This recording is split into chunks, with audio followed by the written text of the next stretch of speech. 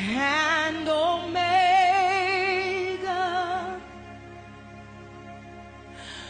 We worship you, our Lord.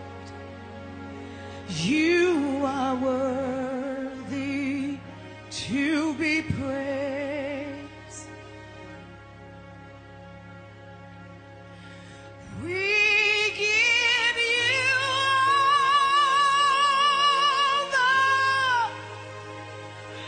glory. We worship you, our Lord. You are worthy to be praised. We give you all the glory.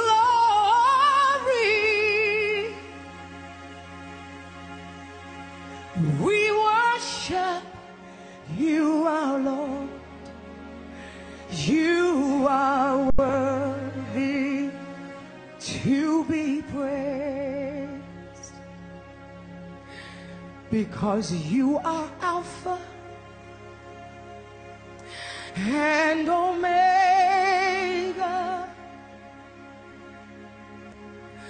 We worship you, our Lord, for you are worthy to be praised. You are worthy to be praised. We give you all the glory. We give you all the glory.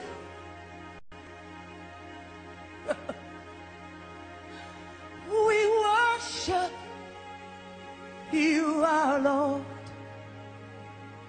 for you are worthy to be praised. So I need you to draw me,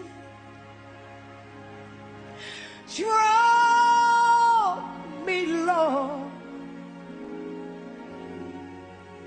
And I'll come running after you. I want you to draw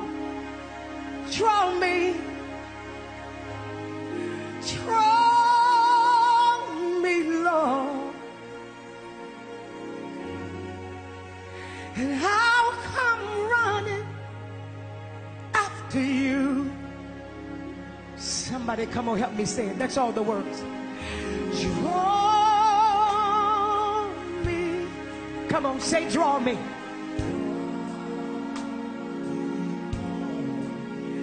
I'll come running. I'll come running after you. I want you to, oh, draw me, Lord. Draw me, Lord. I'll come running.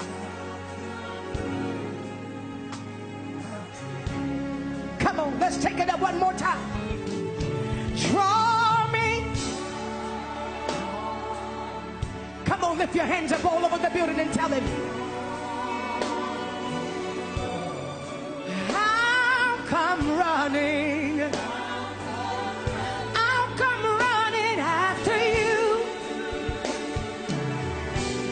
I need you to draw me,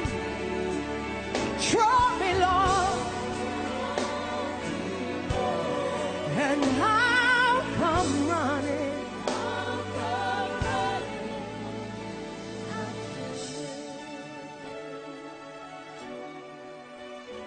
I'll come running.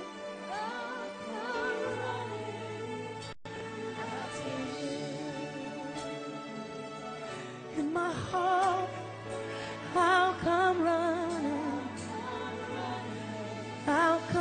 running after you. All I want to be is in your presence, Lord. I'll come. Call me by my name, and I'll come round.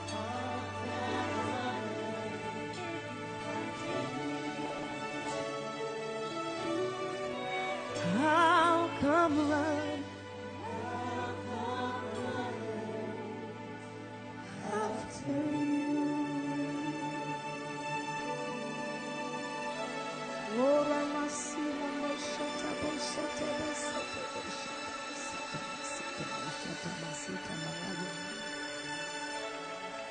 Korea bakoshanda na masita da bohoya.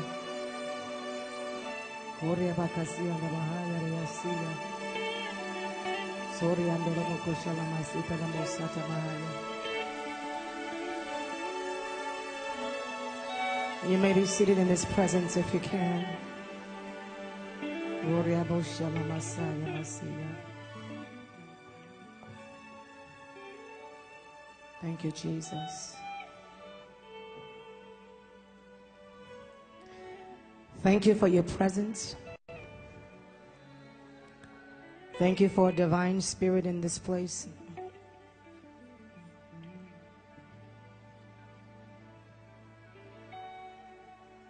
Thank you because your voice speaks loud and clear, and we will hear what the Spirit is saying to the church. Father God, in the name of Jesus, for me, for us, let it be a life-changing and a life-altering experience. Speak the kind of word in this place tonight, for you have sent me with the word. Now, Father, speak it in such a way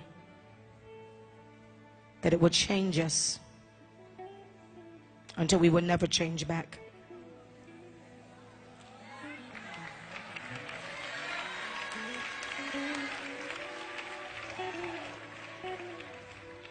And I thank you for the divine impartation. I thank you because your glory will be revealed in this place. I thank you because we are not just standing on holy grounds, we are standing on new grounds.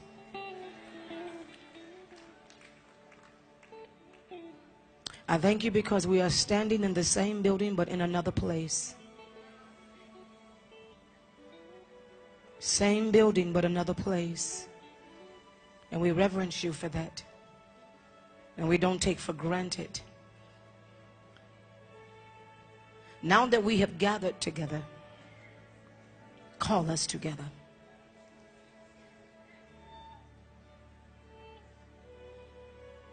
Help us not to take for granted our gatherings and our callings.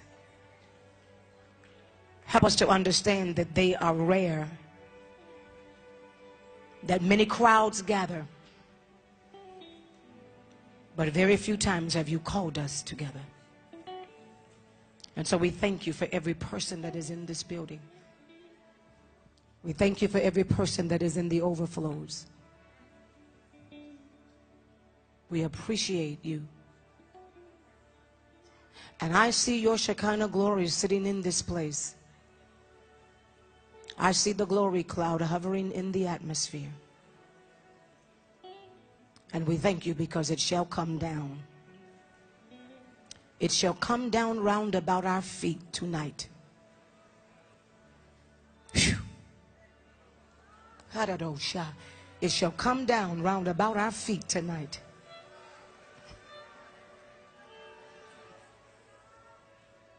It shall come down round about our feet tonight.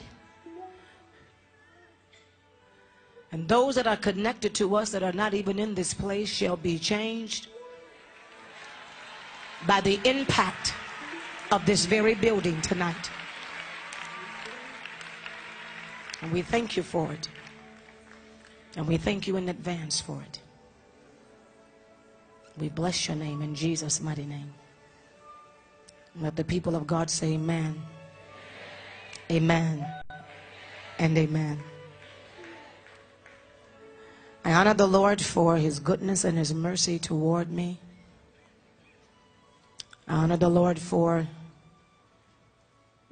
my spiritual father tonight, Pastor Parsley, profoundly, not just in word only, but in deed. I honor the Lord for my mother being in our midst tonight, for Sister Parsley in our absence, to Mother Parsley, all the saints of God, to Pastor Battle and his wife, all the saints. I don't want to get in trouble and start naming names. Today has been a long day in the spirit realm for me because I rarely accept speaking engagements on my prayer day on Tuesday morning at 5 a.m. prayer, because it becomes such a long day in the spirit realm for me. But when I got the message and the call, and one thing I do understand about Pastor Parsley, it's not, when he calls, it is not an invitation. It is a mandate. And it is a mandate that challenges me.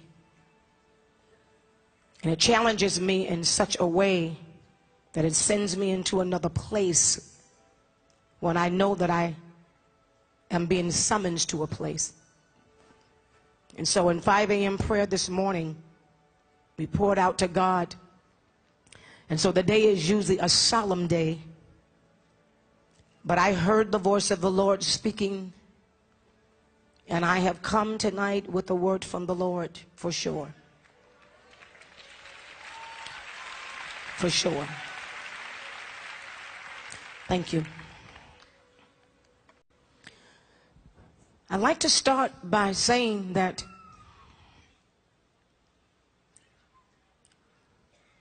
we understand that we are on the 100th year. We say that it's the 100th anniversary of Azusa. And so many people have embraced the common idea that the church once experienced a move of God over 100 years ago that impacted the nation, changed our lives forever, to the point that we have continued to pursue after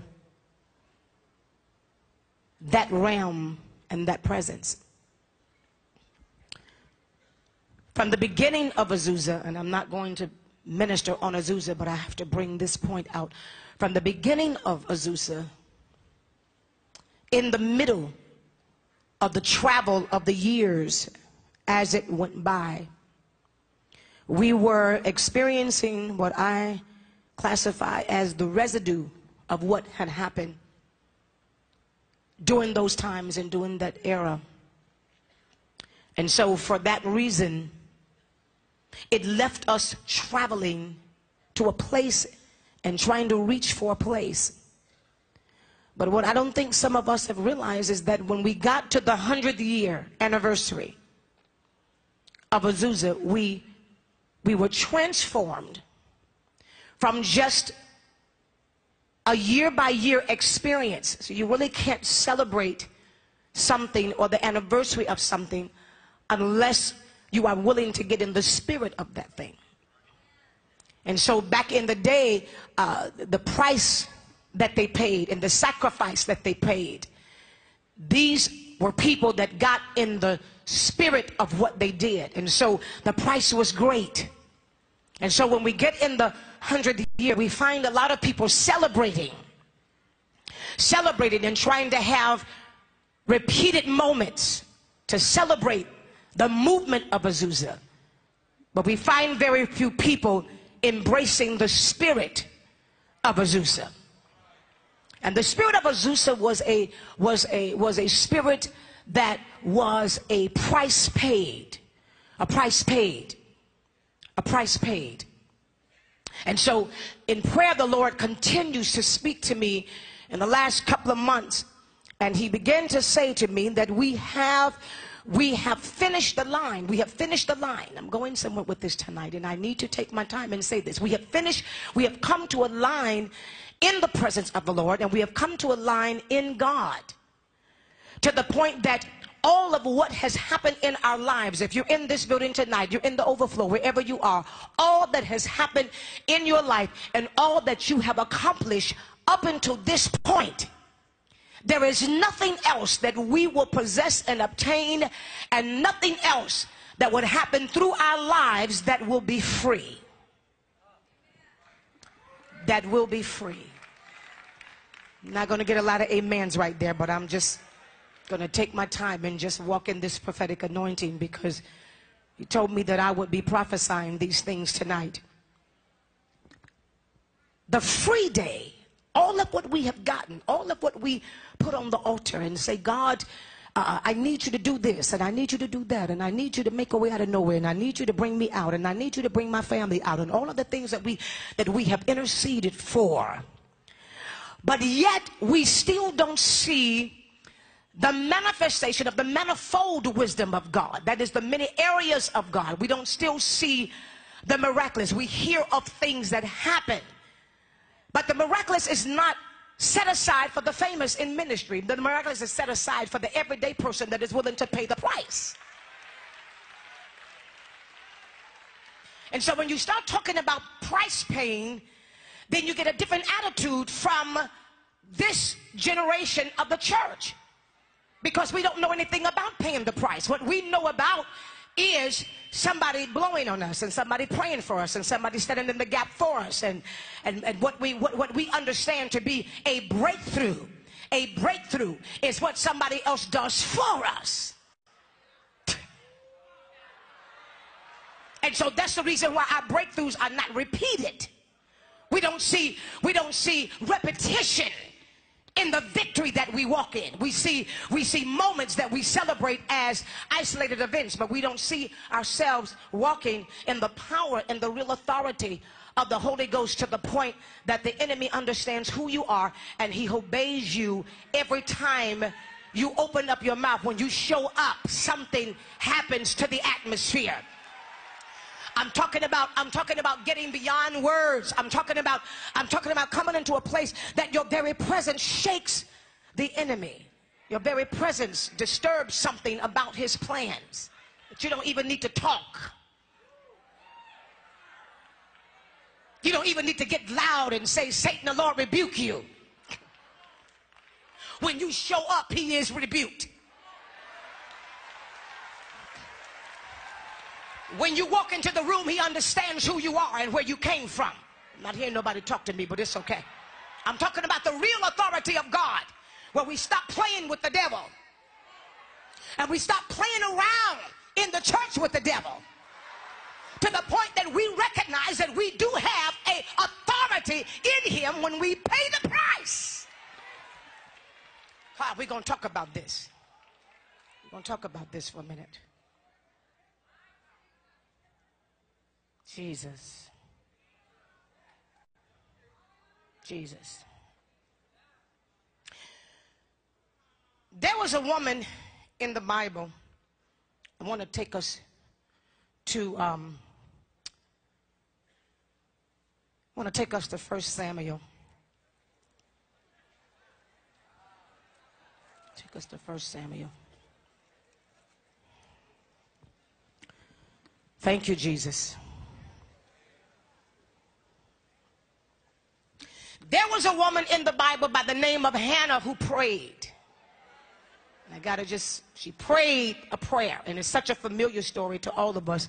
To many of us can just talk about it off the cuff. But this woman, she prayed. And Hannah wanted a son. She wanted a child because she was barren. And she said, Lord, matter of fact, she came into the temple year after year and she prayed. And in her praying, nothing happened. Nothing happened. She did what we call travailed. She travailed in the presence of the Lord. She lamented in tears, and nothing happened. Nothing happened. And so when the Lord began to show this to me, he began to show it to me like this. He said, where we sit now in the body of Christ, God, I thank you, Jesus. Hallelujah.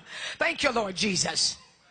There has to be some kind of agreement between us and God. See, it cannot no longer be, Lord, I need you to do it, and God, I need you to fix it, and Lord, I need you to pay it, and God, I need the down payment, and Lord, I need a car, and my child needs to be saved. See, what happened to Hannah is she prayed for a child, and she prayed for a child. But see, there was something going on at that time. She was being harassed by Peninnah. And so God's, Lord have mercy, God's mentality for our lives speaks as a parable with this woman. God is not, let me help you with something. God is not interested in jumping in your personal battles with things that you have going on. See, a lot of times we want God to do stuff because, Lord, you know what? They said I'll never have it. They said I would never get it. So God, I need you to fix it. That's not why God wants to fix it. See, Hannah was upset because Peninnah kept messing with her. So she went to the temple and she prayed and she said, God, give me a child. Give me a child. Every time I come up to the temple, this woman vexes me. This woman talks about me. She has children by my husband. I have none. God said nothing until she opened her mouth and said, God, I make a vow to you. Now, what does that mean?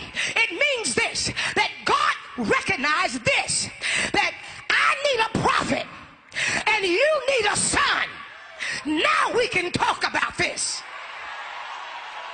Oh my God. Oh Jesus.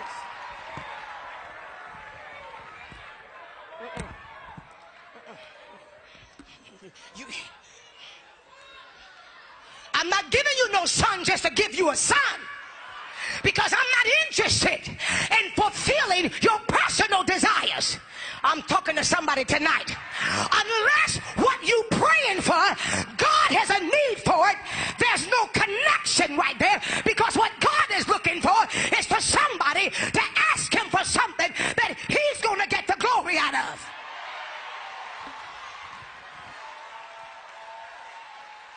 Oh, Jesus. Oh, Jesus. She said,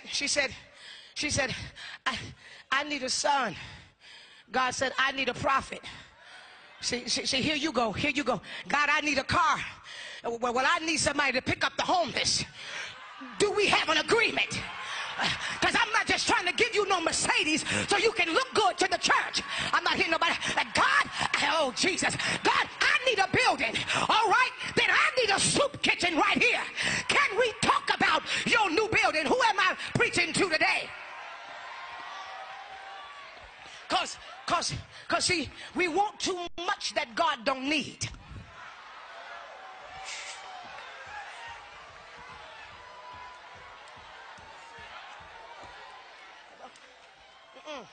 I don't, Lord Jesus, Father, give me your strength tonight. Lord Jesus. He said heaven was shut up. The voice of the Lord was shut down. He wasn't talking. So God said, here it is. I need to talk. I need my voice heard. And so when Hannah said, God, if you give me a son, Perry, she said, I will give him back to you. When she spoke that, Lord have mercy, the priest, oh Jesus, that was in the temple began to recognize that her prayer changed. Lord, what am I talking about? See, because we got this thing backwards. We think pastor gonna pray for us. We think somebody gonna give us a prophetic word and it's gonna come to pass. There has to be something that happens in you where you begin to think about the glory of God being revealed in the earth realm. Who am I preaching to right now? When something turns over in you where you no longer want your church just to be a church, but you want God to get the glory. When something turns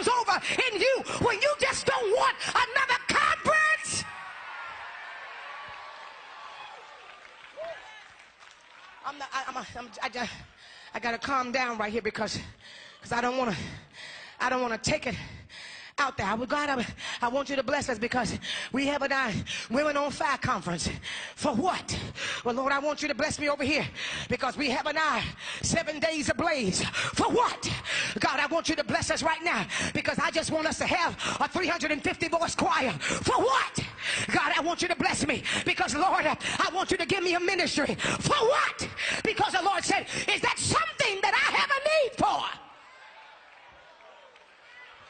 Jesus. Let's talk about this. We're going to talk about this tonight. We're going to talk about this tonight. Because see, that's where the church is. The church is in the state of gimme, gimme, gimme, gimme, gimme.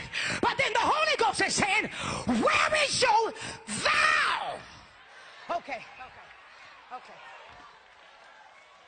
You don't think you need one? People don't think they need a vow. They don't think they need a vow. They don't think that's necessary because they think that's for the Old Testament. Yeah, we don't need to. Because see, I hear people say this all the time, and you heard this scripture too. I'm gonna decree a thing, and it shall come to pass. That ain't what it said. Maybe that's the reason why we decreeing a lot of stuff that ain't came to pass. Because that's not what it said. It said, you shall pay your vow. Then you shall decree a thing, and it shall come to pass. Oh, Jesus. Oh, Jesus. This ain't gonna be easy tonight, and I already know this because we kind of ain't gonna shout a little bit because I gotta kind of make this plain because the book of Psalms tells us, watch this, the book of Psalms tells us that you shall pay your vow that you vowed unto the Lord during your day of trouble. Now, see, we're going to sit here and act like we ain't done it. Because a lot of us wondering, well, why is my warfare so heavy? Your warfare is so heavy because you have brought yourself under a curse because when you were in trouble, you made God a vow. Yes, you did. When you thought Buki was going to die, you told the Lord, God, if you just pay my son, I'll preach the gospel. Oh, yes, you did. And some of us then got a curse from the original vow. We made a vow to God and we have not paid the vow. And so, Lord Jesus. Pastor, so Pastor Parsley, so we sit and we say, well, what do you mean? I made a vow to God. But what? Yes, we did. Yes, we did. Yes, we did. 85% of the people that are in this building tonight are vow breakers. Oh, God, I know he sent me with this word because he told you to get up at 3 o'clock in the morning and pray. And you did it for the first 6 months and haven't done it yet. I'm not hearing nobody preach back to me right there. He told you he wanted you to fast 2 days out of the week. And you told God yes. And you've been eating ever since. Oh, you're not going to like me tonight, but that's okay. Because what God wants to remind you of is that you can't go any further, and he's not going to do another thing until you pay what you have vowed. Oh, Jesus. Oh, Jesus. Oh, God. Oh, God. Let's can we please talk about this? Why is this important? Why is this important? Why is the vow? Because I know some of y'all sitting there because I got a curve for you, so don't get lost in it. Because I see some of y'all spirits sitting there. Well, I ain't never made God no vow. I got something for you right there. I got something for you right there. But I ain't never made God no vow. Hey. See, Jesus. See, the Bible said Jonah, oh, Jesus. God spoke some things to Jonah, and told Jonah what he wanted him to do. But see, let me read something to you. Let me tell you why a vow is important, because some of y'all don't understand this. Okay, so then I went to the dictionary and I looked up the word vow. God, I love you. The word vow means, listen very carefully, an earnest promise or pledge that commits one to perform a certain act or behave in a particular way. It's an earnest promise or pledge that causes one to commit one to perform a certain act or behave in a particular way. Now, what does that have to do with a vow? Because the derivative of the word, once you look up the word vow, the very next word underneath that word is vowel. V-O-W-E-L. Now, the first dictionary definition says a speech, a sound produced by the relatively free passage of breath through the larynx and oral cavity, forming the most prominent sound of a syllable, which means when a vowel is going on, it is the breath and the sound that comes out of a person's larynx. It is the thing that causes the word to sound like a word. Oh, Jesus, right there. Right there. So if a vowel is something that causes something to perform and act in a certain way, and then we say that we need a word from the Lord, and in order to hear a word, it has to come through the breath. That means if you don't have a vow on the table, you ain't got a word. Oh, see, I'm helping somebody right there, because we got too many people saying, the Lord said, the Lord said. The Lord ain't told you nothing. The Lord said, because you know what? He can't speak. He can't make a sound without a vow. Without a vow. You say, well, I haven't made a vow. But let me surprise you. He has made one over your life before you were formed in your mother's womb. Oh, Jesus. Oh, Jesus. So, but before I was, what do you mean he made a vow? Perry, what do they mean by he made a vow over me? Okay, so that means I can't hear God speaking unless I have made a vow or I have been vowed. Oh, Jesus. See, Jonah, let me make this clear. Jonah got vowed on. Okay.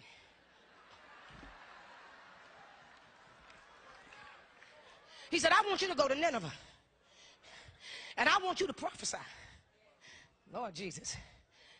And the Bible kept on repeating this, but Jonah kept trying to run from the presence of the Lord. He kept trying to flee out of the presence of the Lord because he didn't like the prophetic. He kept trying to flee because the prophetic anointing corrects him and chastises him. He didn't like what he saw because the prophetic anointing arrests him. Jonah didn't like being controlled by another spirit. He didn't want to be in the perfect will of God. He wanted to do his thing. Oh, Jesus. Oh, see, we got a plan, but God got a plan for us. Oh, Jesus. Yes, he does. Yes, he does. Jonah said, I'm not going to Nineveh. I'm going to go on over here to Tarshish. I'm going to pay my own way, and I'm going to get up here, and I'm going to go on to Tarshish, and I'm not getting ready to go prophesy. I'm not getting ready to go be no prophet. And I know how he felt, because I felt the same thing. See, a lot of us, we got a mantle on our life, and we don't want to acknowledge that mantle because it's too rough. It costs too much. It's too painful. It's too expensive. And so rather than to obey God, you find yourself doing some sideline. The Holy Ghost said, preach, pray, and prophesy. You start a soup kitchen and still say, well, I'm still in the will of the Lord. No, you're not. You're not in the perfect will of God. You in Tarshish. Who am I talking to right now? Come on, you ain't got to say amen because it's all right. It's a prophetic word. You ain't supposed to say amen this time. You're supposed to sit there and just receive it, because I know God sent me with this word. You cannot do it your way. You can't do what you want to do. In this last hour, you got to make sure that what you are doing is not church stuff, but it is the perfect divine will of God. Somebody say nothing right there. Because you know we can't find the perfect will. We can't find the perfect will because there's too many things that we are offered in the cosmetic level of the church that helps us not to find the perfect will. You don't hear what I'm saying to you. See, a lot of times the Lord said, I want you to be an intercessor. And then we get on the praise team. There's so much activity in the house of God that we can't find the perfect will. But I'll tell you, when you done found the perfect will, it hurts every day. When you done found the perfect will, you can't sleep at night. When you done found the perfect will of God, you find yourself crying more than you find yourself laughing. When you find the perfect will of God, you can be in the mall and that spirit will arrest you. It'll run you out of the mall. It'll send you back to your car speaking in tongues. When you find the will of God, you are obsessed, controlled, dominated by his presence. Wait. You know, I see people all the time. You know, and they look at me and say, well, you know what? She really preached hard. I don't have a choice. No, because see, we think we have a choice in this. We think we have a choice to just do whatever we want to do. Listen, when he got, can I just help you with something? The Bible said that when he disobeyed God, God prepared a fish. Lord Jesus. What does that mean? He prepared a fish. How does a fish suck up a man, take him to the bottom of the ocean? You don't hear me. Not suck in no water. God shifts and moves his internal organs out of the way and give a man permission to live down in the belly of the fish, in the bottom of the water, and not suck his breath out. Who am I talking to? See, that thing you think that's going to kill you, that trial you're going through, it ain't going to kill you. It was prepared for you. Oh, Jesus.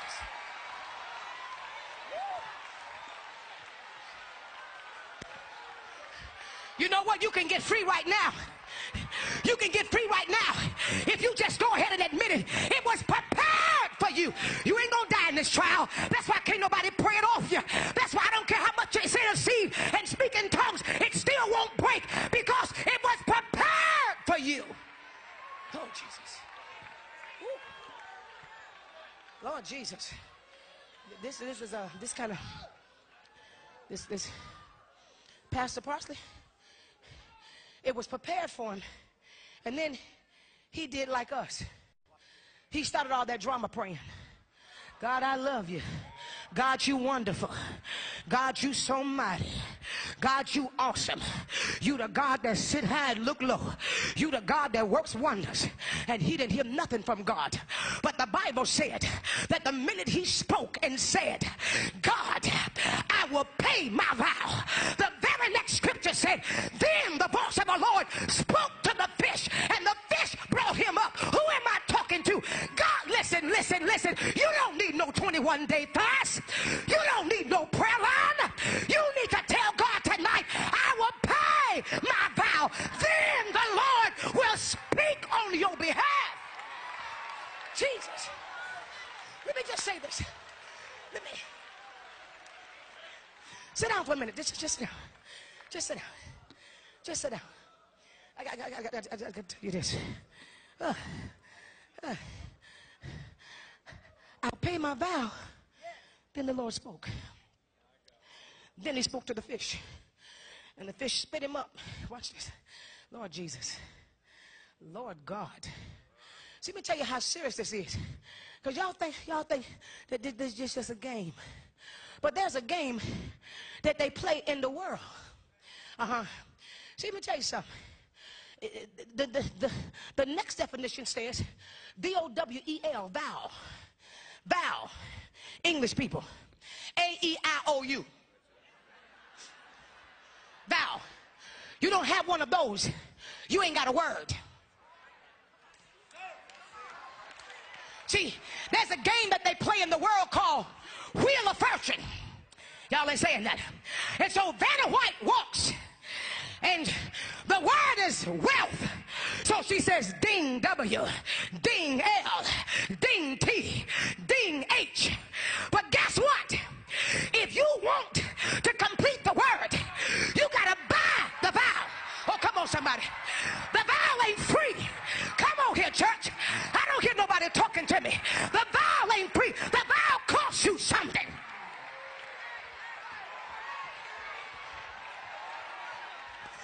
And then the people say, I'll take an E for 1,000.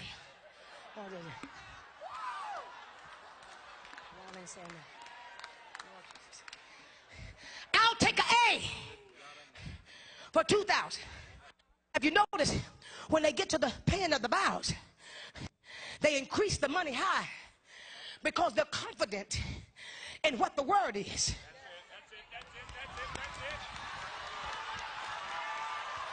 We can't get nobody to make no vow because we're not confident in what the word is.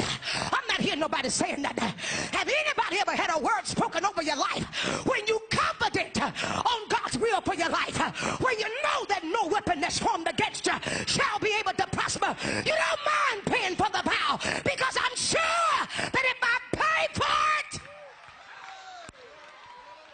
I'm gonna watch this. I'm gonna get something. But let me help you with something. Let me help you with something. When I said he has vowed a vow over your life, I didn't ask to be who I was. See, let me help the church with something. We all said we under the power of Jesus Christ, and Jesus Christ lives in us. Well, let me say this to you. Samson mama, same thing. She wasn't begging for no child. They came to her. You're going to get pregnant. And let me give you some rules about this. Because this is a Nazarite anointing. Lord, I'm talking right here. I'm talking right here. Because, see, we the church without rules. Lord Jesus. That's why we low in the anointing, and we low in demonstration of miracles, because we the church without rules, you know, because none of us operate under our Nazarite anointing. They said Samson gonna come into the world, don't cut his hair, he can't drink no strong drink. There's some things that you can't do to walk in this power. There's some things that you can't handle to walk in this power, and you don't want to be told that tonight. But if I gotta go all the way up to the balcony and over in the overflow room, I'll get in your face and tell you that the next level of the anointing that's gonna rest on people in this hour, it's going to be resting on people that's got Nazarite vows. It's going to be resting on people that will speak out of their spirit and say, I can't touch that, I can't watch that, I can't handle this, I can't go here, I got to pray every day at 6, I can't be in the mall, I'm under a Nazarite anointing, I can't break it. Oh Jesus, oh Jesus, oh Jesus. I started watching this thing. I said, God, what are you talking about? He said, Samson got off in there. And he said, I said, you can't touch that. You can't handle that. And then we let people embarrass us. We let people shame us, Lord Jesus. People talk about, yeah, she always praying. She always, every time I turn around, she talking about prayer. Every time I turn around, she talking about the threshing floor. That's my Nazarite vow. That's why I'm still here in the kingdom. That's why out of everything that the devil has thrown my way, he has not been able to take me out. Because when there is a vow over your life, you are divinely protected by God. He fights your battles. He wars on your behalf. Who am I preaching to?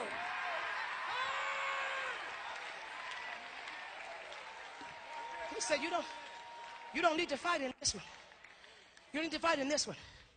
He said, okay, Samson, you got a Nazarite vow on your life. We don't understand that. We don't understand that. Y'all, let me help you with something. We don't get that.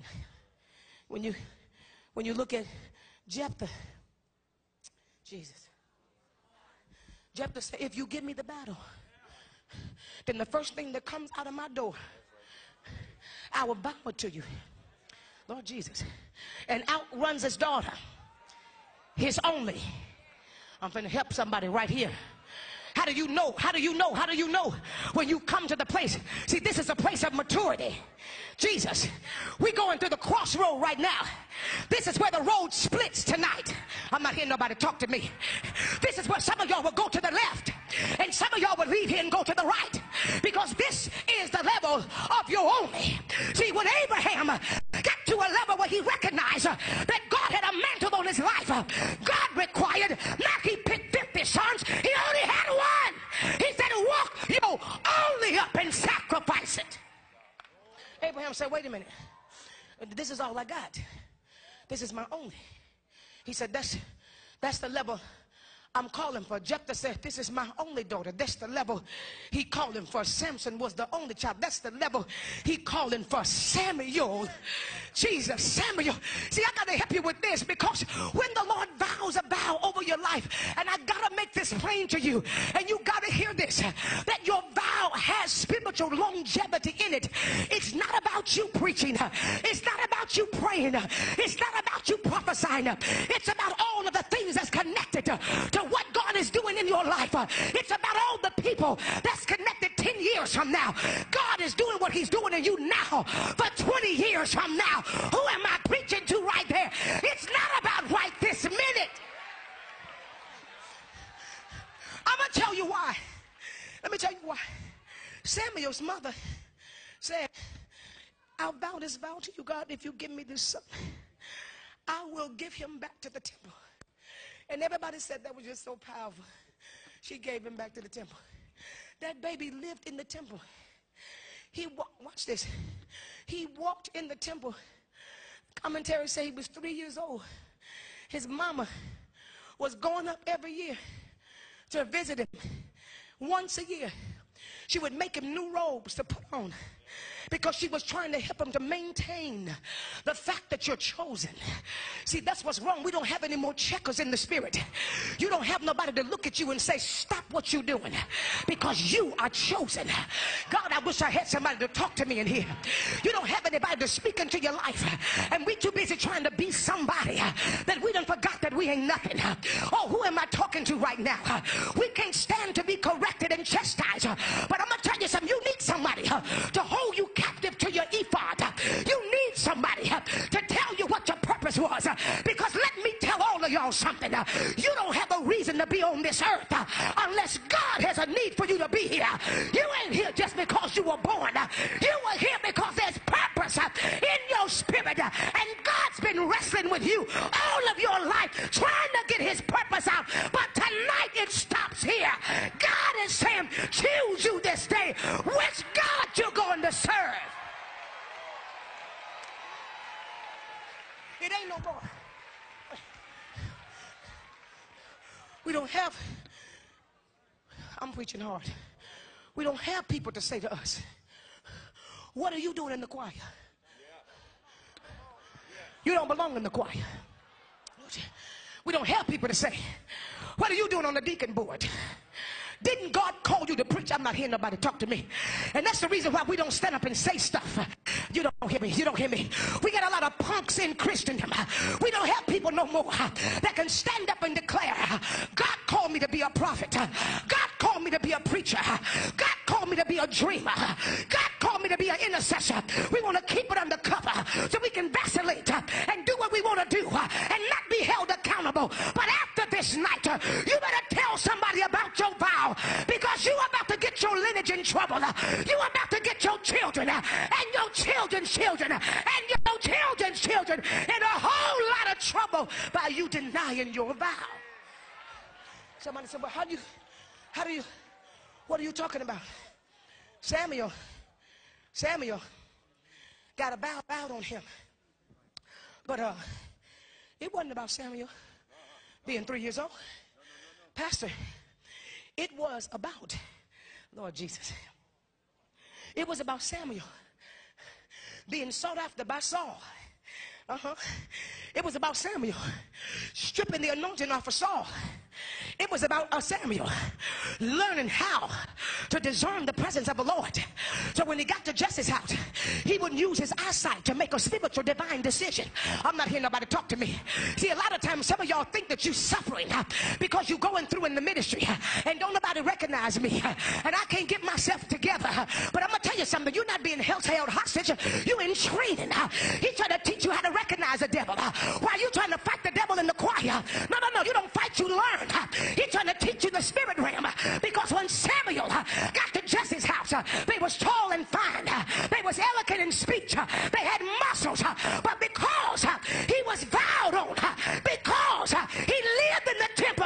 was able to say, but I sense in my spirit that there is another one somewhere. Let me tell you something. Let me tell you something. It wasn't about Samuel's mother getting a child. It was about Samuel going to find the lineage of Jesus Christ. It was about Samuel's picking out David and said, through these loins shall come Jesus Christ. Are y'all hearing what I'm saying?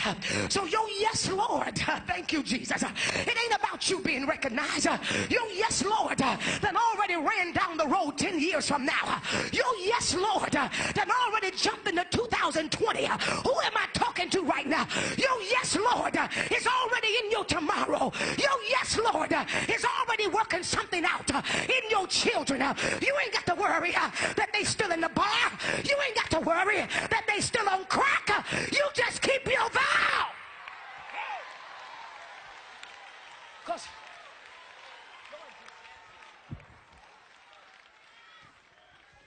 we trying to do what only the vow can do. That just said something right there. We trying to do what only the vow can do.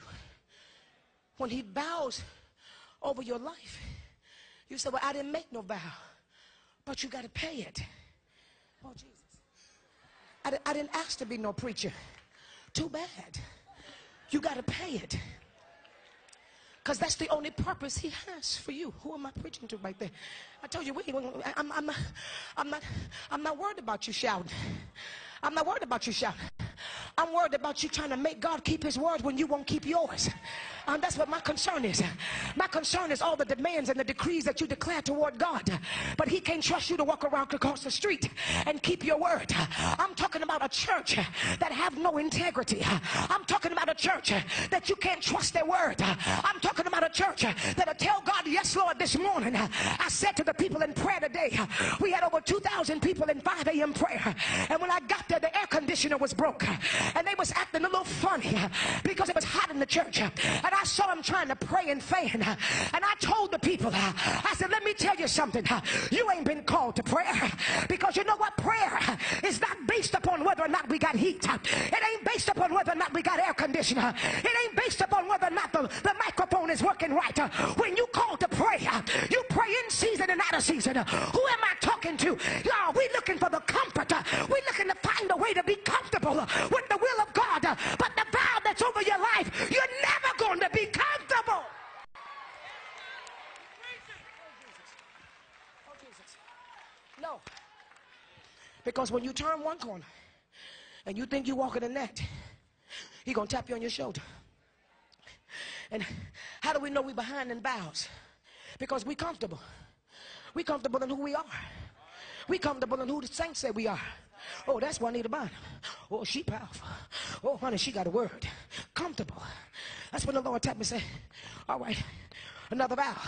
Because all that stuff you asking me for, you ain't got enough money for that. You ain't got enough on the table for that. Listen, no. Did you check the price tag for this? I said, God, what are you talking about? I said, I do 5 a.m. prayer. I do it on Tuesdays in New York. I fly out of there and I go do it on Sunday mornings at my church. I said, God, I preach across the country. He said, that's your reasonable service. But now it's time to make a vow. He said, don't remind me of what you're doing for me, because that's what I called you to do. But I want you now to make a vow. That's the vow that was made over you. I said, well, okay, then I'll tell you what I'll do. I'll just think of something I can give God. I said, all right, I won't eat cake. He said, no, I want this vow for a whole year. I said, well, all right, well, I won't eat cake. I won't eat cake for a year. And he said, no, I want you to go back and check your prayer requests. I want you to go back to get to your prayer list and all the stuff you got down there and people you want me to heal from cancer and doors you want me to open. No, you're going to have to make another vow. By the time God got through with me, I wasn't hardly eating nothing. He said, because what people want to do, they want to bring me what they can bring me. They don't want to bring me what I'm asking them for, because there's no sacrifice in it. Oh, come on, somebody. You say praise the Lord, and they praise God till they get tired. But that ain't the praise that counts. The praise that counts is the one you're giving when you don't feel like it. The praise that counts is the one that you're giving when your back is hurting, when your feet is hurting, when your body is tired. That's a sacrifice of praise. That's the one God give you a check on. Oh, see, I'm talking. Pastor Woodson, I'm talking to a church. I'm talking to a church that don't know nothing about that. That don't know nothing about the sacrifice of praise, because the Bible said that when God spoke the word to Hannah, she wasn't pregnant yet. But what she did was she started praising God like she had lost her mind.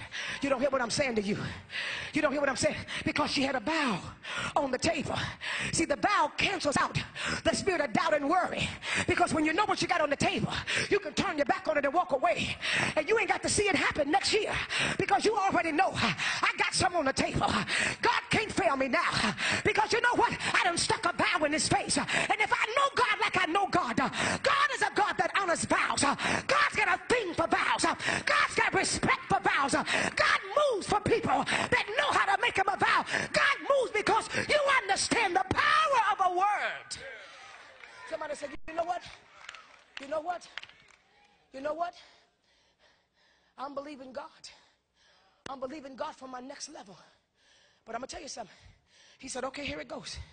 No sugar, no flour, no chicken, no beef, no pork, no sodas, no crab legs, no shrimp, no lobster tails.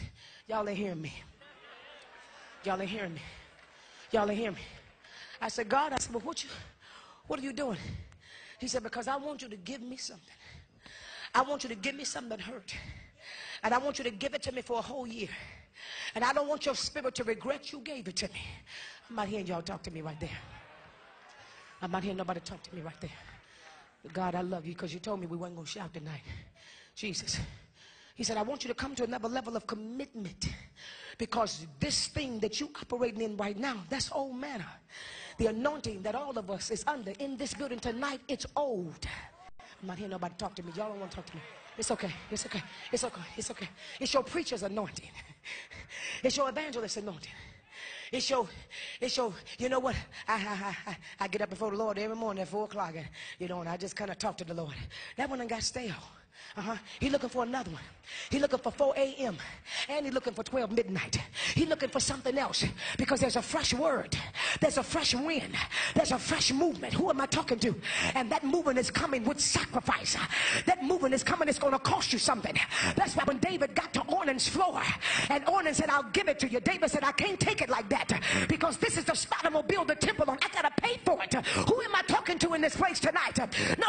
We want free. We want free. Give it to me. Give it to me. Sow it to me. Sow it to me. But God is saying that the next level, you got to be willing to pay a price for it, because when people see you walk in it, you're going to be able to say, nobody gave this to me. Nobody handed me this. Didn't nobody blow on me. And all of a sudden something happened. I laid up before God. I paid a price for it. I made a vow to the Lord, and I did not take it back.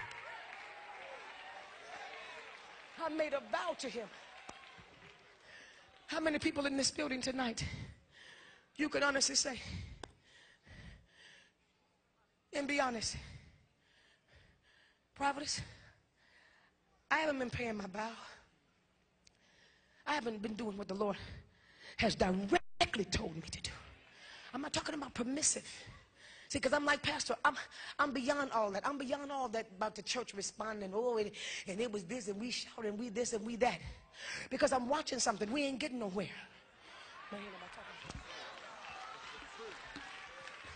See, I'm not.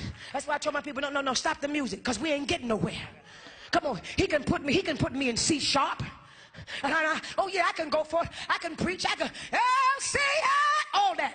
But we ain't getting nowhere like that. Because what that does, we got people hiding behind C sharp. The church is hiding behind A flat. I'm not hearing nobody talk to me. We praise God because we hear a note, but we're not coming from between the pews and being honest with God and getting ourselves in a place that God can use us anytime, any place, anywhere. We're not making a difference. Forget about your neighborhood. Don't nobody in your house believe you saved for real.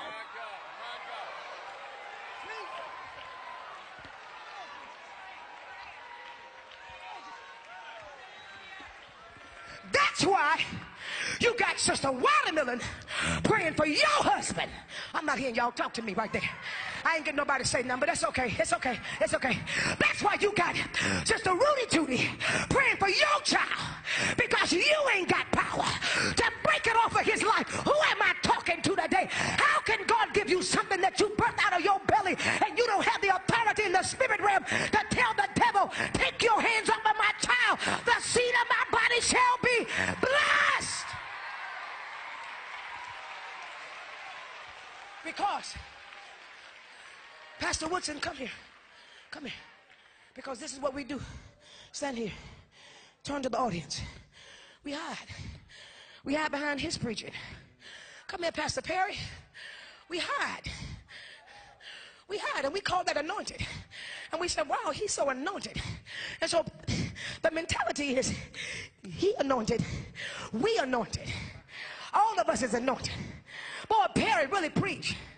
Wow, he really know that Bible. He's anointed. Camp meeting was powerful until you get home. And Perry is gone home. And you can't find your DVD. You don't have no power.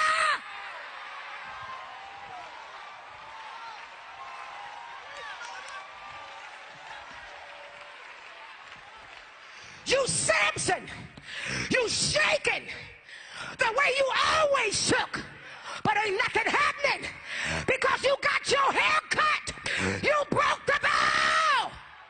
Oh, Jesus. Pastor, ain't nobody saying nothing. Where's the church?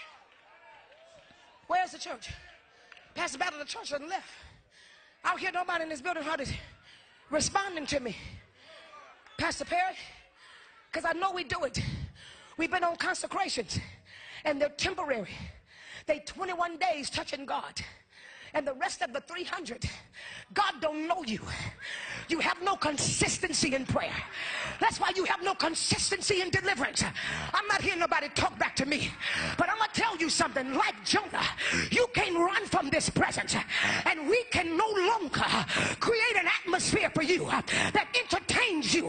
The body of Christ has got to turn our sanctuaries back to the place where it was originally built for. The sanctuary and the temple was never built for the people. It was built for the presence of the Lord.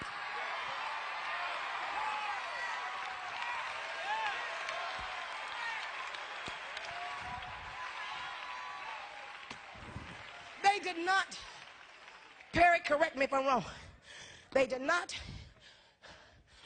put a menorah in the temple for the people to come in and say, they got a menorah. Let me help you with something. They didn't march the Ark of the Covenant in and set it up so the people can, we come this far by faith, for the people to say, y'all ain't saying nothing to me. Y'all ain't saying nothing to me. They didn't build the platform. The reason why it is a platform, it wasn't built for us to preach on it.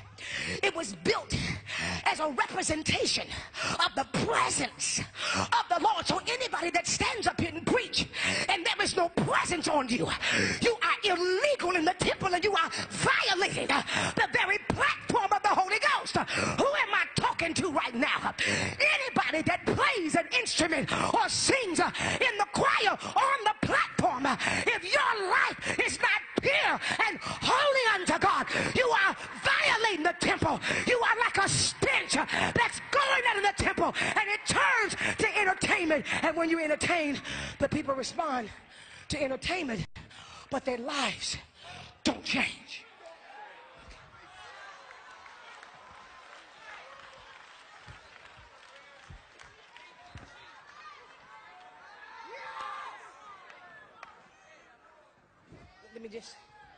Let me just say this. So it was built for the presence of the Lord because that was the vow that he made for the temple. Y'all didn't hear me. It said the presence of the Lord was so strong that the priest could not stand. Couldn't. Let me help you with something. Call me off. Call me retarded. But I'm looking for the time and the place that none of us that we would come to a camp meeting, and every time we get up to preach, the next person flies in. They take the mic and out under the power of God, because the glory of God is in the house. I'm not hearing nobody talk to me right there. Don't tell me we need another preach word. We got so much word in us right now, we would throw up and vomit. What we're lacking is the presence of the Lord. We don't have enough of his presence. You get people in his presence, and demon spirits will be broken. Cancer will come out. Whoever I'm talking to, backsliders will come back home. Drugs will be broken. HIV will be healed in the service. Oh God. I'm preaching too hard. Pastor,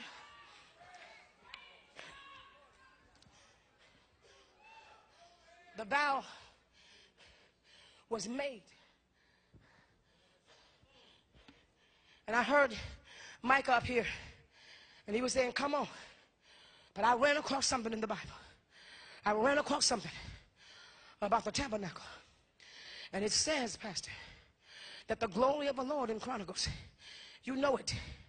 It said he was revealed in the darkness of his holiness. I said, in the darkness of his holiness. What is you talking about, God? He said, in the darkness of his holiness was my glory revealed.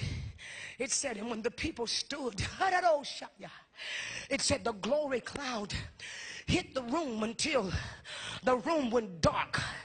Y'all ain't saying that. See, we got the thing backwards. We tell me, God, I want you to die. Show me your glory. Show me your glory. Show me your glory. That's what that is. That's what the hell is you going through. It is his glory being revealed, because it's not really the glory of God until you're in the dark. I'm not hearing nobody talk to me right there. I'm not hearing nobody. No. It ain't no real praise until you're in the dark. It ain't no vow. See, that's what I'm talking about. We break our vow because we made a vow to God that we would serve him, that we would worship him, until something hits our life that we don't understand. Then we got to prompt you for 20 minutes to get you on your feet. But you better not sit here and break that vow, because you didn't make the vow because everything was going well. You made that vow in the midst of your trouble. In the midst of... oh, Jesus. I'm through. I'm through. You know, see, when you start coming, and this is what he started talking to me about in prayer. He said, you think everybody's saying amen? You think everybody think you so awesome? Step into your real anointing. Step into the real prophetic office. No, I ain't saying nobody. No. See, because we play with this church. See, we play with it, mother. Baby, stand up right there. The Lord is telling me to tell you that I see you, honey. God's getting me to bless your life. There's a great anointing coming down on your life. The Lord, I got to answer my vow, because what he's starting to do is take the mask off of my eyes and said, walk in your real prophetic anointing, where you will walk in places and call people out and say, you, God said stop fornicating, do it again, and you are drop dead. I'm talking about the real glory of God. I can't hear nobody talk to me in here. I'm not hearing nobody talk, because this church cannot stand. You think you want the prophetic? You can't stand the prophetic. You couldn't stand a real prophet if they walked in this door.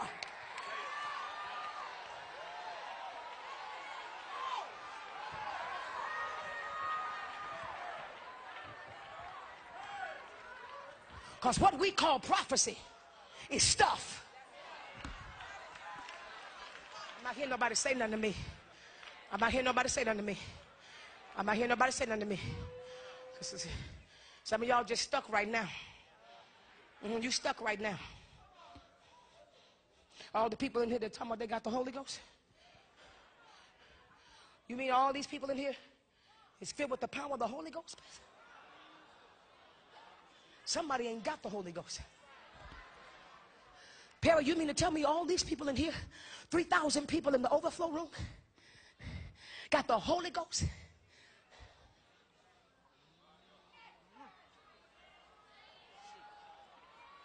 And you can jump up and sense the spirit of the person next to you and slap that demon out of them? You got the Holy Ghost, and you don't even know the lady that's sitting next to you is dying of cancer. You got the Holy Ghost, and you don't even know the man behind you is suffering with HIV. Something is wrong.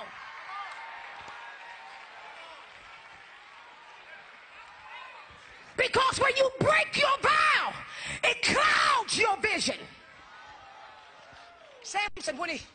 when he broke it, he wasn't supposed to eat nothing unclean.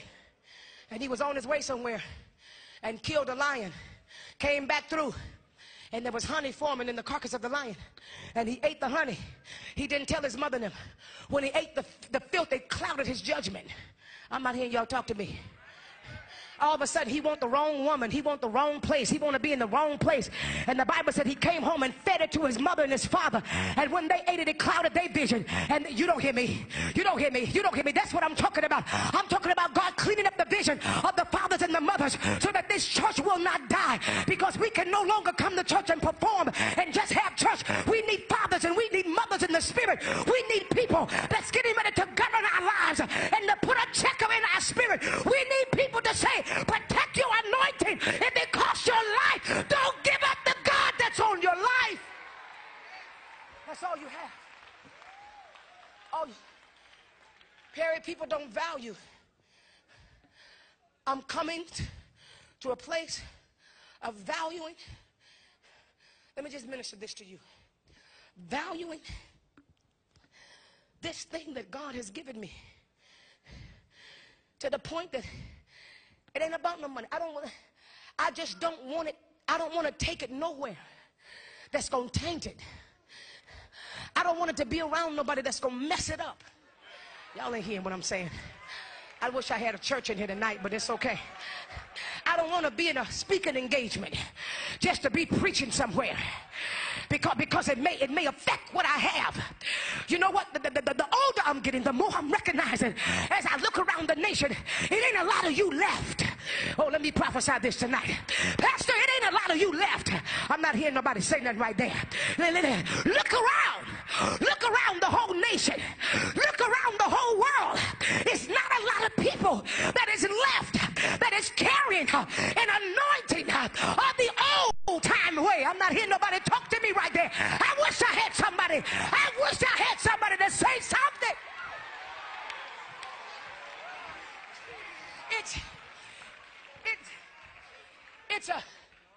It's a handful. People don't want to preach the old time way. Preachers, Lord Jesus, we don't want to press in, Sister Battle, because we don't want to sweat our suits out. We don't want to step up our gaiters. Y'all ain't hearing what I'm saying to you. I wish I had somebody to talk back to me. I wish I had somebody to talk back to me. But the priests was the ones that showed the people how to worship God. It was the priests that showed the people how to be broken in the presence of the Lord. Don't you fool yourself, Perry. Everybody ain't got what you got. And so people, oh Jesus. Everybody ain't got what you got, Pastor. And it just, as humble as I can, and with everything that's in me, I believe that God sent you on a journey. I believe he sent you on a journey. I believe he sent you on a journey to stand for more clarity. But let me tell you something. While you were gone,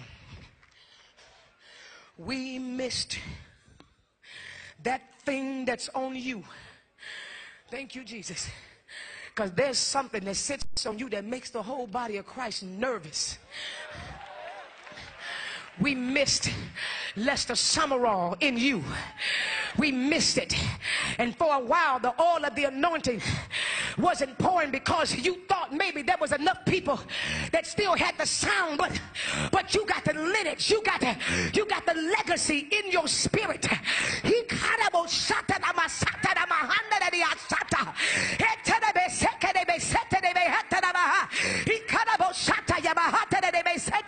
You have the thing God has called you. Look around this country. There are many preachers that are preaching, but few are imparting, few are mantling, few. All of those men that's lined up against that wall with those swords in their hands, God said, go back and get them and pour down in them, because we got to save this church, because it's headed for a shipwreck.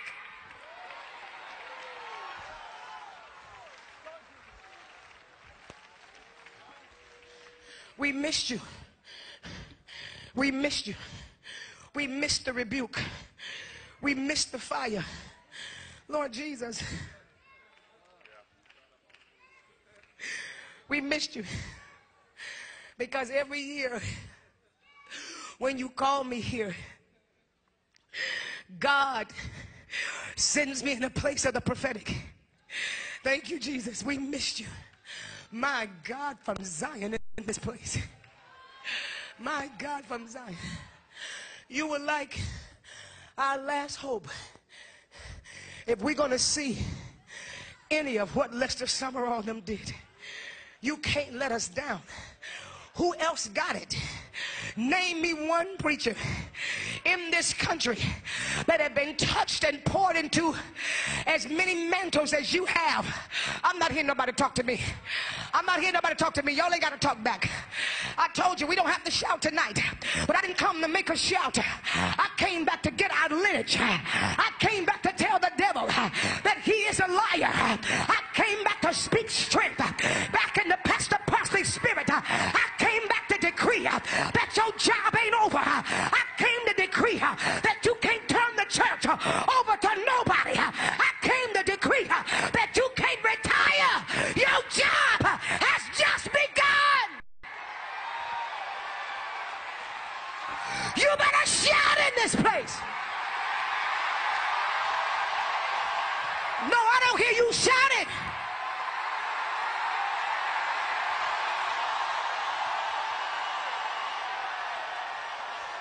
As humble as I know how, as humble as I know how, as humble as I know how, Dad, as humble as I know how, I hear your spirit said, I need to get away. I need a vacation. I need to go somewhere for about 6 months and nobody bother me. I love my wife and I love my kids, but I need a break. But the Holy Ghost told me to tell you that that ain't what you need. You're getting a revival in the spirit, because even when you used to go on vacations, you would still be preaching in your mind. You would still be preaching in your spirit, because it is your livelihood. Revival is your life. Revival is your life. Revival is the blood that runs through your stream. If you don't get revival, you will die. If you don't have a breakthrough, you can't survive. And God said that tonight we're going to shout in this place until your blood start reviving you. We're going to shout.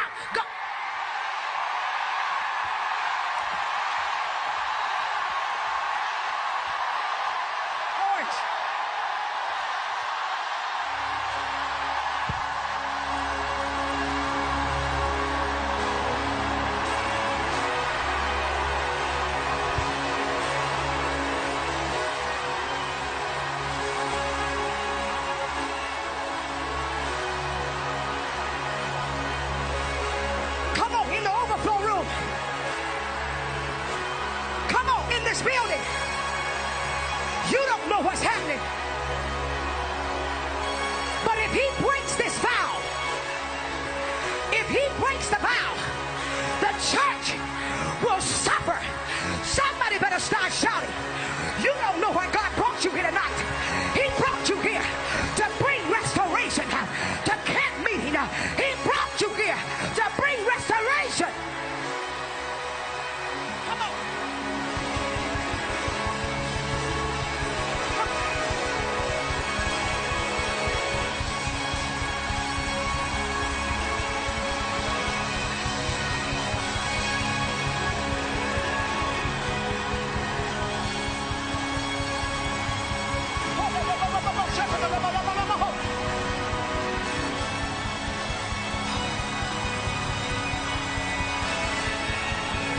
You better shout.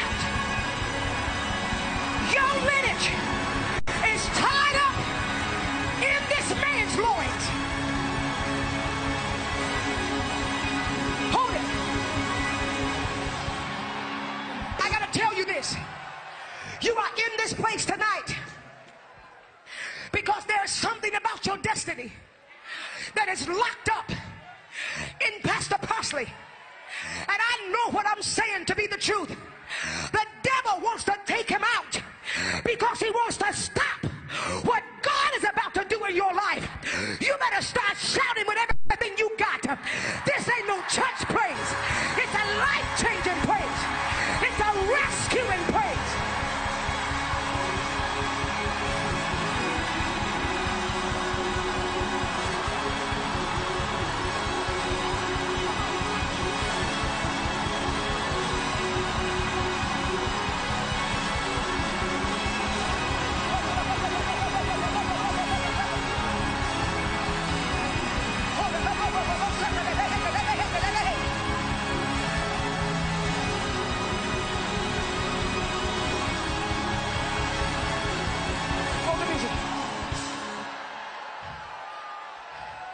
got to speak this as a prophet. I got to speak it because I saw it. Pastor, if you got to sit in a chair and preach, you are taking us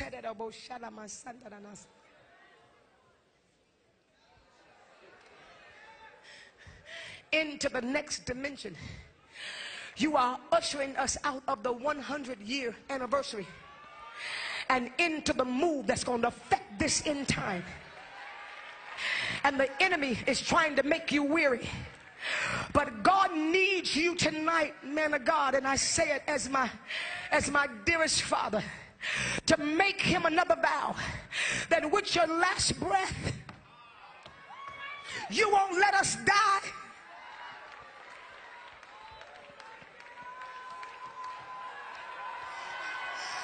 That if you got to preach sitting down, because God said a fresh anointing is coming on you, man of God. Till some days you're going to walk in church and you ain't going to have to preach. But when you hit the platform, the glory of God is going to drop in the building. You're headed into your most easiest season. You just in travail right now, but you cannot let us die. Oh, Jesus. Oh, Jesus.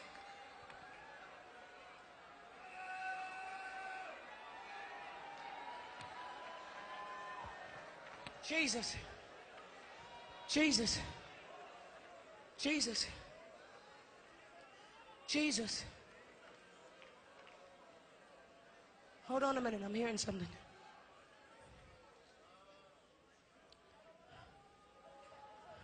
You cannot train anybody to take your place because they don't have what you have. You can train them to minister, but they can never take your place because, brethren, Jesus, have mercy. Pastor Battle, you can never leave his side. Pick him up, brothers. He cannot, his feet can't touch the floor. And God said, carry him and bring him right back here to the spot.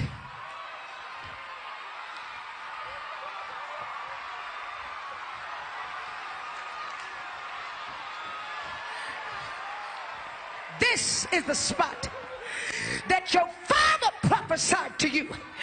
You can never leave this spot. This is the spot that he poured the oil of the anointing, that he poured his mantle that was on his life on you. And I hear the Holy Ghost said that he has not found anybody yet, but you that is worthy to receive that mantle. Therefore, you got to keep it. This spot. Kore beshala mahanda de hese. Kora bashala masala mahaya. Kora masila mahaya. Kora masala mashaya. I don't know about y'all right now, but if you got a ministry, in this building, and you know God has called you to something, y'all looking at me. But what I need in this building and what the Holy Ghost need is an old-fashioned 2 minutes. See, y'all don't understand what I'm saying. An old-fashioned where you loosen up your tie and you take off your jacket. No, see, I wish I had somebody to go with me, because I'm going to tell you something. Restoration is about to hit this church. I'm not hearing nobody say nothing. I said restoration is about to hit this building. Restoration is about to hit the overflow. The old-time church is about to be launched in the atmosphere. It's going to be noise abroad all over this church that the church is not dead. Y'all didn't hear what I said. Loosen up your tie. Take your jacket off. That's what he told me to tell you, brothers. If you ain't got too much pride, loosen up your tie. Take your jackets off. And for about 2 minutes, Pastor, we going back to the old time way. We going back to the way it was when Lester Summerall was living. We going back to the way it was when we didn't have no fancy organs and no pianos, but we cried out to God. Everybody somebody in here, just start shouting out to God, because God gonna give your spirit a drink. Hey, shake it,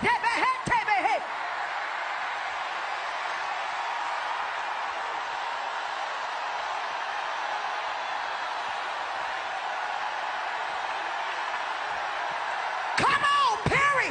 Something fresh for you today.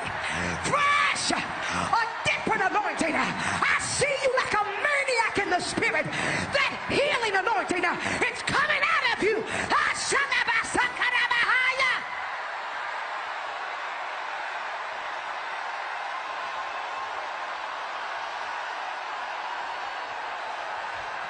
Come on, church.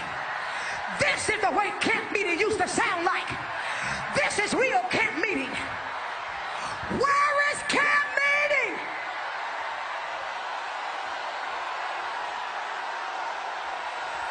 Come on here. Camp meeting wasn't no pretty singing. Camp meeting wasn't no pretty shouting. Camp meeting wasn't suits and ties. It was a seek after God. It was a press after God. Where are you? I can't hear you, church. Louder. Yeah. Do it for us, Jesus.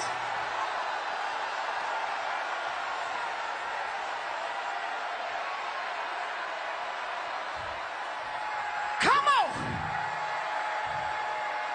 Come on, louder. Come on, Zion.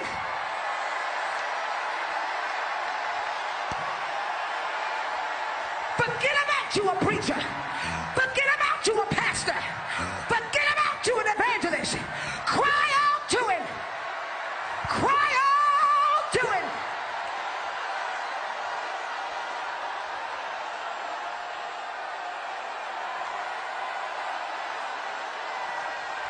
Come on, in the balcony, I see something breaking.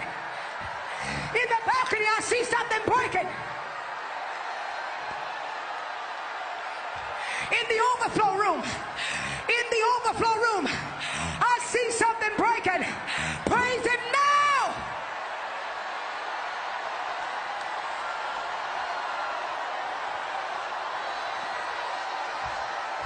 Come on, 60 more seconds. 60 more seconds. And give it all you got. Give it all you got. Give it all you got.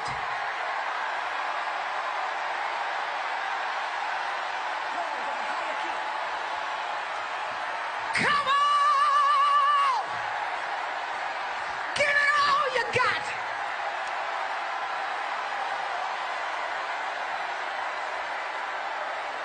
Come on, Zion, put on some strength. He come to the old Shanda Basaya. He come to the old Shakara, the old Satabaha. He come to the old Shambada, the Satabaha. Under the old Shikiri Asaya. He come to the old Satabaha.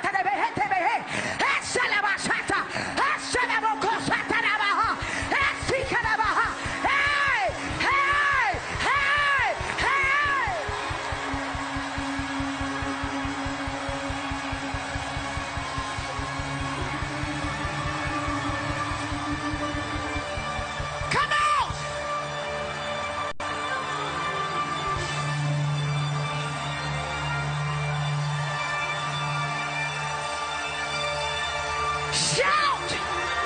Shout! Shout! Shout in this place!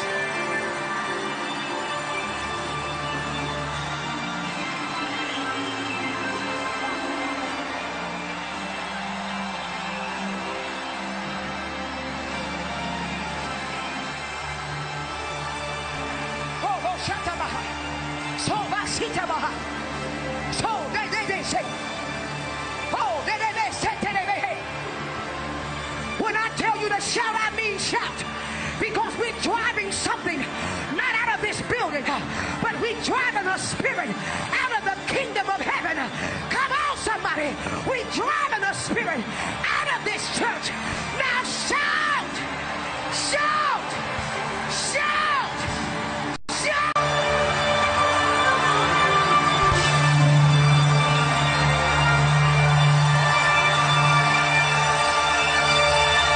Shout!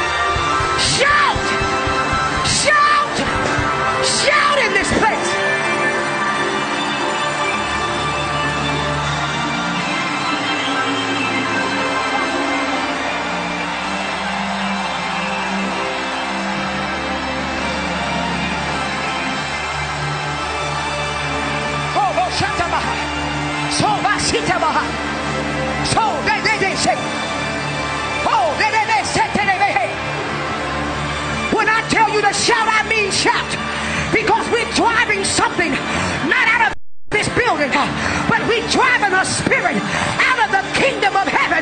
Come on, somebody. We're driving a spirit out of this church. Now shout, shout, shout, shout.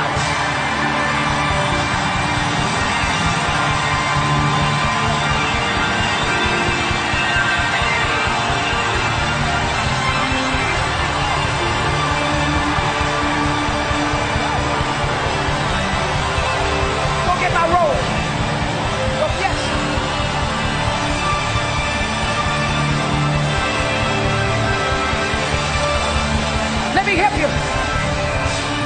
You got to hear this. We're getting ready to have a 5-minute revival. Did you hear what I said? We're getting ready to have a 5-minute revival. And God said that when we start shouting, we are going to drive a spirit out of the church that says we don't want the sanctified way. We're going to drive that demon out of the church that says we don't want to praise until we get a breakthrough. We're going to drive that demon out of the church that says it's a new age church and that's the old time way. But I hear the Lord saying, if you shout tonight, revival is going to break out in your house. It's going to break out in your church. Now give God a praise.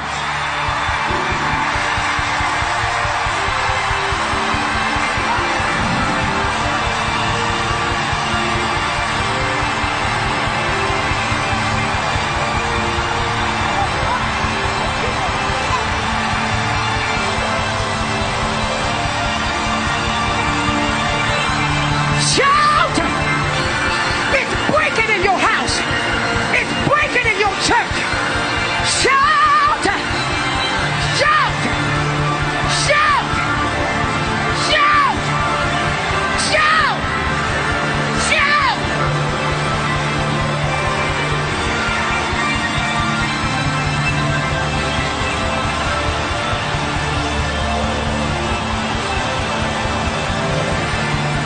Believe the prophet, and so shall you prosper. I said it's breaking in your house. I said revival is breaking out in your family. It's breaking out in your church.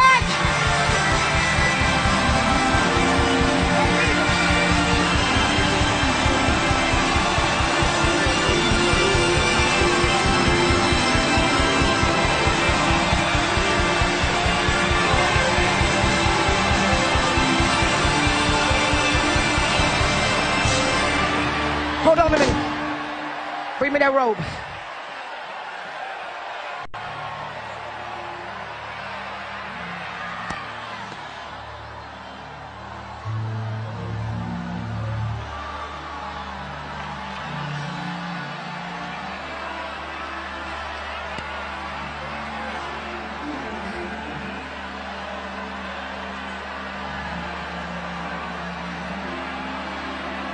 The robe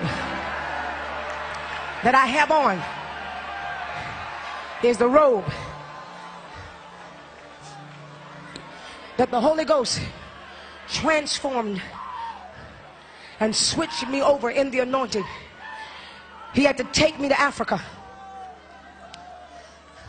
to redefine who I'm supposed to be. He had to show me what I have allowed people to make me and who I was supposed to be. Thank you, Jesus. And he said to me, concerning you, man of God, we gotta keep hollering over people's lives until we recreate people with the same tenacity. You don't hear what I'm saying? When we get through praising God this next time, 2 mantles are going to drop in this building. The one that's on me and the one that's on him is going to fall in this house.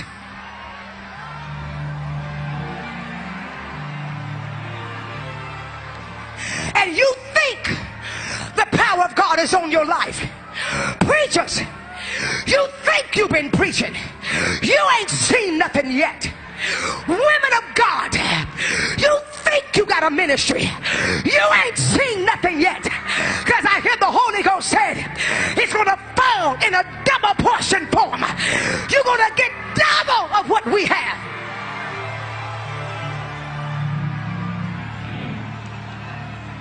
When I was in the back and God spoke something to me, I said, Lord, I came out here and I looked around and I didn't see what the Lord has showed me. And I travel and I bring my one robe. And when she undid the thing, she said, there's two robes. There's two robes. And God started talking to me. He said, your daughter gets this robe. Come here, baby. I didn't see it when I first got in here. But he said, just like Samuel was robed in an ephod when he was young, he had to be repeatedly and constantly reminded that there was a vow spoken over his life.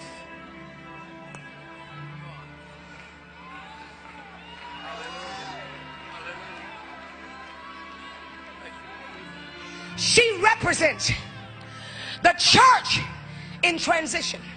I want you to hear this. And as Pastor Parsley and I dress her, you break out and start praising God because he's pulling the garment down on the church tonight. I wish I had somebody in here. I wish I had somebody in here. I don't know if I can stand. I don't know if I can stand. I don't know if I can stand. Literally stand. A month ago,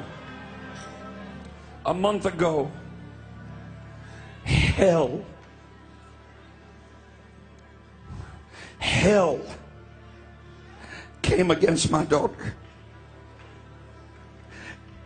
And my wife and I took her alone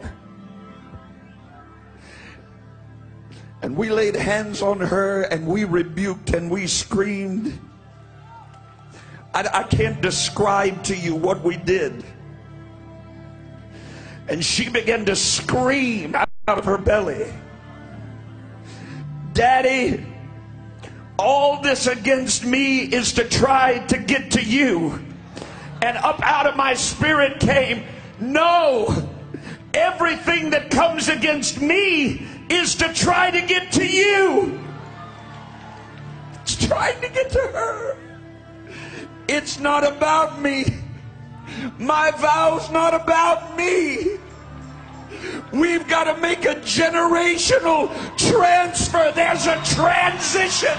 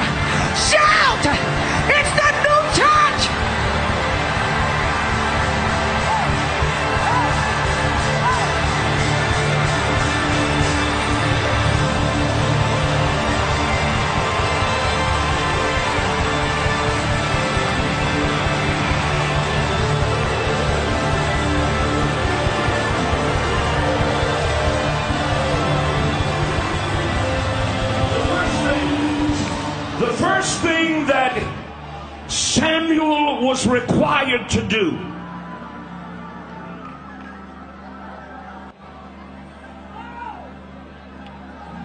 was to confront the old system, which would not see and therefore could not see. What you will not see, you cannot see. Eli's star has set, and Samuel's star is rising.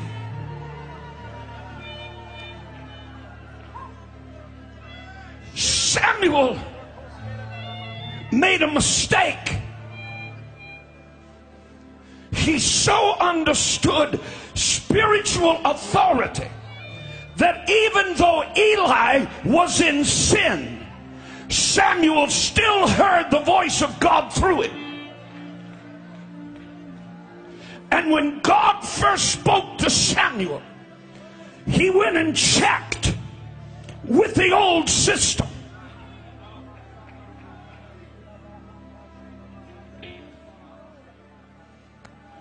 You don't know what you've asked for.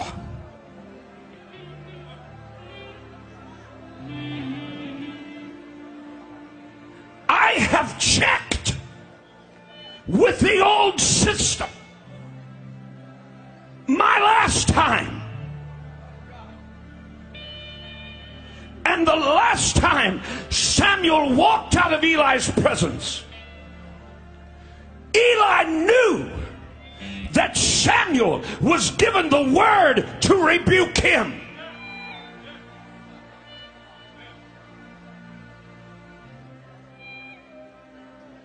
Eli's eyes, that old system, I gotta fix you. Because if I vow this vow tonight, I can't turn back. My pastor told me every true man or woman of God has a Nazarite vow that nobody knows but them. Nobody. Nobody knows my vow. Nobody knows my vow. Nobody knows her vow. Nobody knew Summerall's vow. Nobody knew Wigglesworth's vow. Nobody knew Amy Simple McPherson's vow. Nobody but them and God.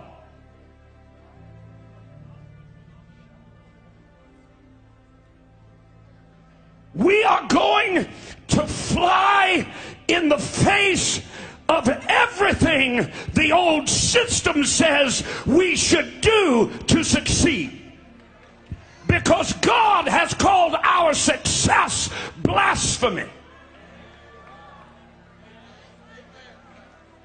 Hezekiah said, this is a day of rebuke. This is a day of trouble. This is a day of blasphemy. Because children are come to birth and there is no power to bring them forth.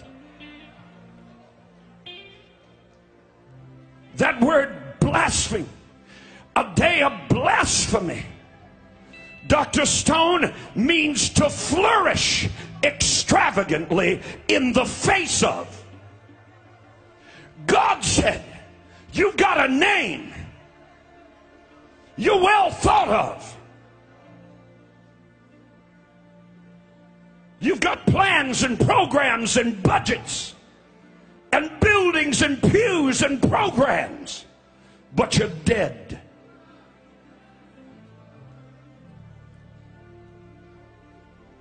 Tonight, the old gives way to the new. You have to understand what I'm saying. God promised that the glory of the latter house would be greater than the former. We have been given a measure of the Holy Spirit. that we are responsible to continue and expand. To continue. Some of you, bless your heart, you don't even know what church is. You've been spoon-fed such a steady diet of spiritual junk food that you don't even know what church is. I remember the days, Pastor Pierman, when our preachers would preach till they couldn't stand up. And one would fall down and they'd carry him out, and they'd put another one, and they'd have to call them to preach during the service to keep the service going. And men were called to ministry in the midst of a move of God. I remember drunks staggering in those little wood frame buildings where church got over at 10, but the prayer meeting was still going on at 2 a.m.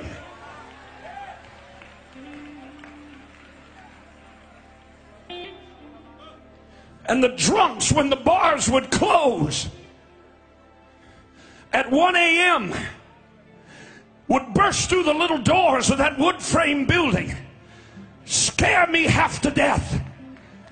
Sometimes they'd come in with guns, sometimes with knives, sometimes dragging a prostitute with them.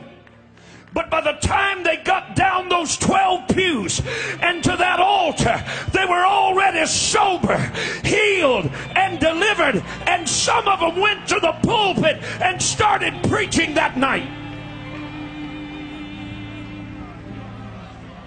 You don't know what you've asked for.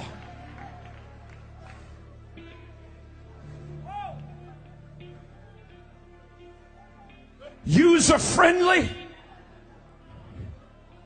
is over. Pack them in. How many you got coming? Every plan, every program. You know what your teenagers need? They don't need to be pinball wizards. They need a move of God.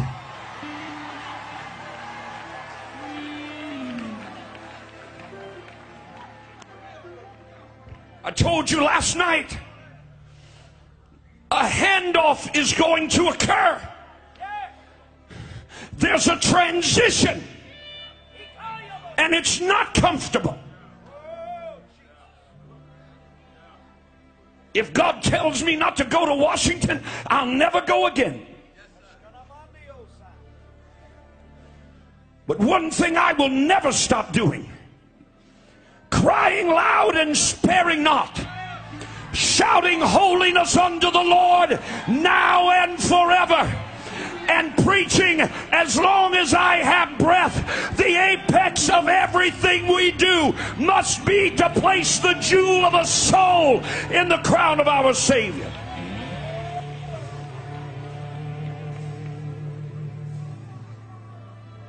What we call growth, God calls blasphemy. What we call success, flourishing in the face of God, is that what He called us to do? Is that what He called us to do?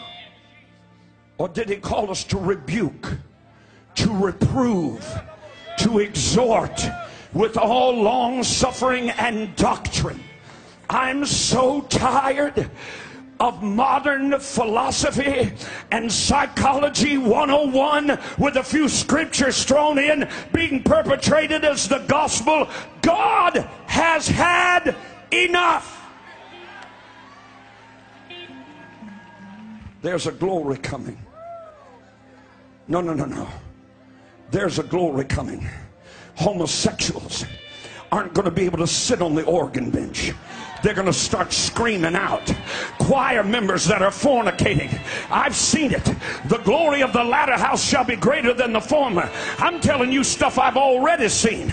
I've seen men jump out of choirs like this till you think it would break their neck. Jump out of the choir and run and throw themselves over the altar and say, I'm lost and I'm undone without God.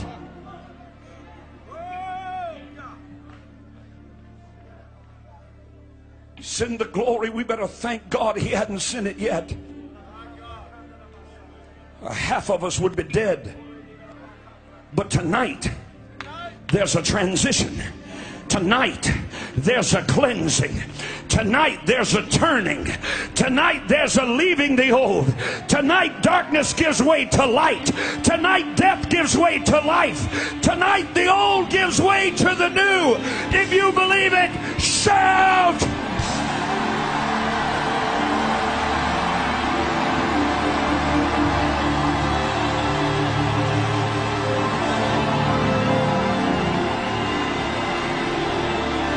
God, give us some men and women that will preach this gospel and care less what anybody thinks about what they said.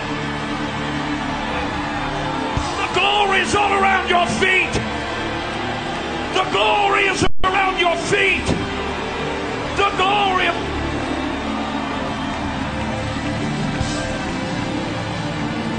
Wash your steps with butter. Wash your steps.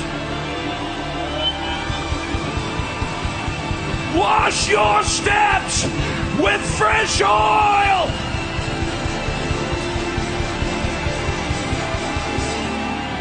Make that rock. Make that rock. Make that burden that's squeezing you and pressing you. Make that rock. Pour out oil.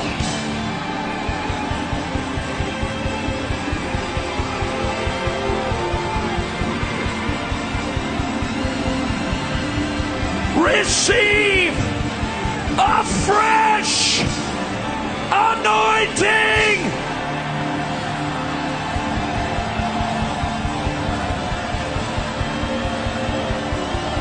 Job had nothing and knew that God had everything.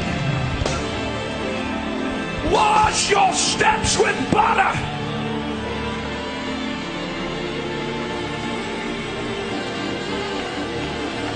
Thank him for the burden. Thank him for the fight. Thank him for the persecution. Glory in your infirmity. Thank him that you are weak. Therefore he's made strong.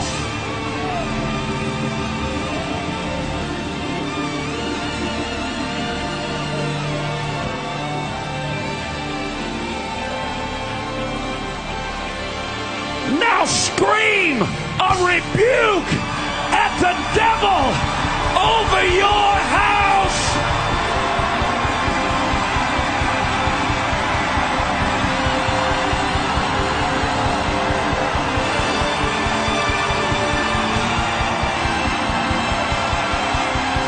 Rebuke every devil from your children. You do it. You do it.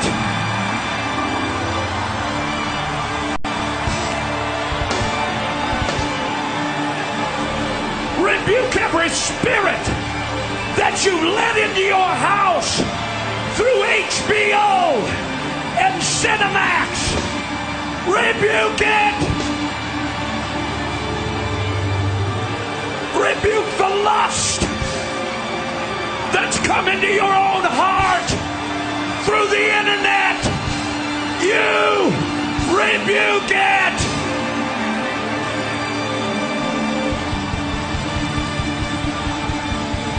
Rebuke divorce from your house. Rebuke a homosexual spirit out of your house. Shout, I don't need no preacher. I am anointed with fresh oil. Now shout in a Pentecostal tongue. Shout in that Pentecostal tongue.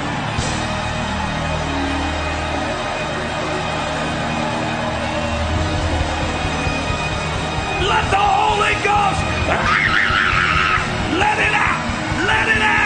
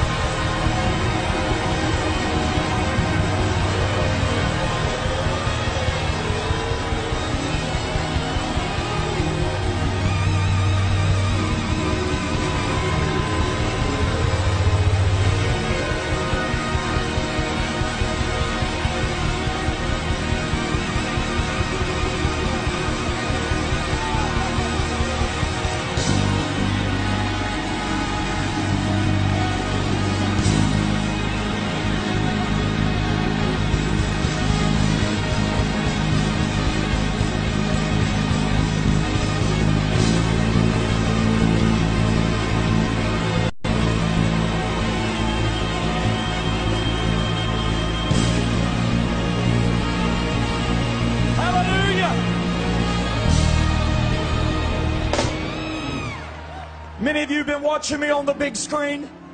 You've seen how revival came. It came to the pastor's family. 5 services of the most incredible witness of the power of God.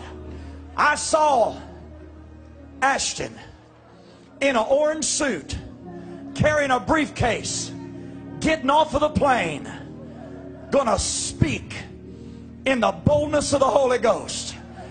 Satan has come against this family. I felt it coming, Pastor, but I didn't know how to deal with it.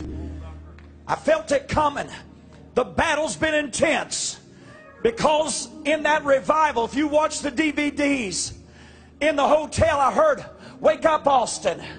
Wake up, Austin. Wake up, Austin." In that revival, he came in a prayer meeting and had an intimate relationship with Christ. In that revival, he came to a school prayer meeting and was baptized in the Holy Ghost, speaking in other tongues for 2 hours.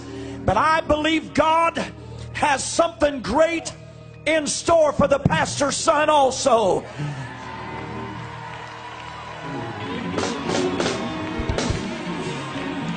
And I just want to declare tonight, whatever came against this church and the pastor's family has been broken tonight.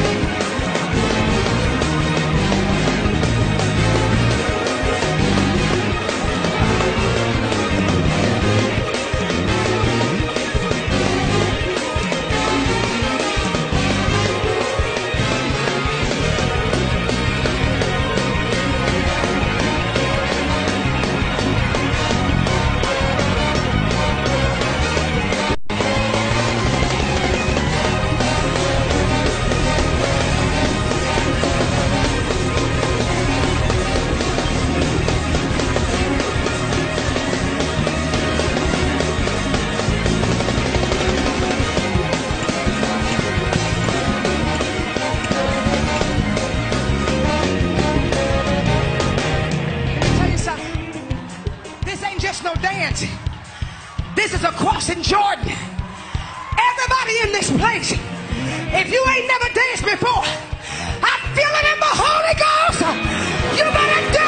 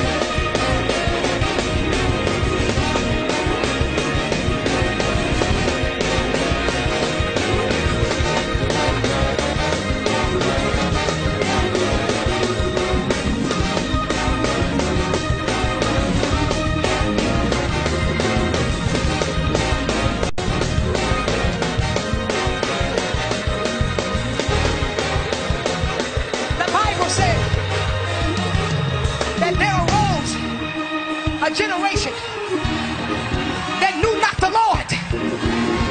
So you may be in this building tonight, and you may be just and came into the church, and you don't know what's going on. But I want some folk that's been raised up in the church to break out and give God a dance. Shout like you know how to praise Him.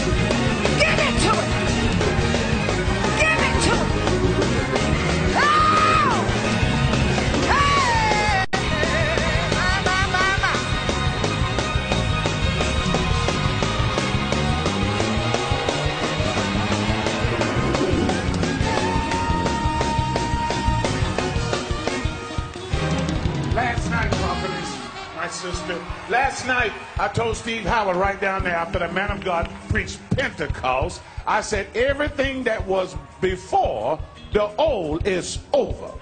And we moving into a new thing. And God told me that He's what was hard before. That's right. It's going to be supernaturally easy now. Because we done closed the door that the enemy had access to, and now the power of Pentecost has come back to the church. Your daughter about to get saved. Your situation about to change. Your community about to come up with a new anointing. We're about to see healings like we never saw before. Somebody give him a shout that he ain't heard of.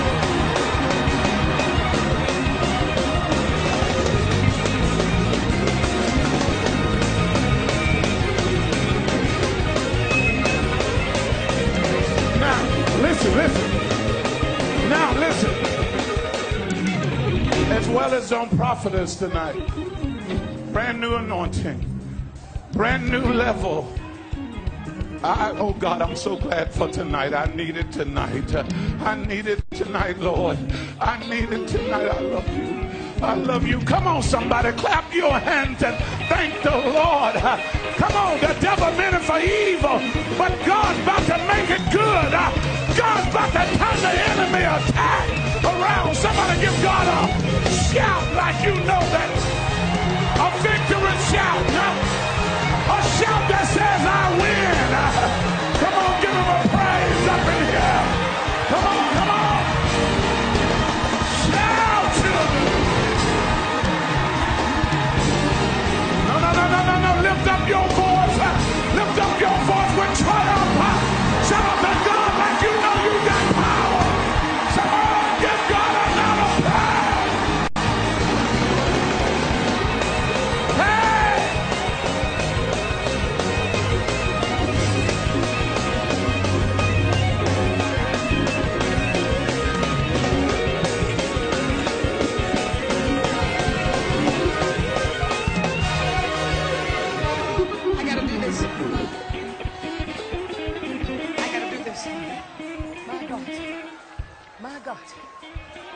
My God. My God. My God. My God. It's breaking. It's breaking off of your family. It's breaking off of your church. Every hindering spirit is being broken.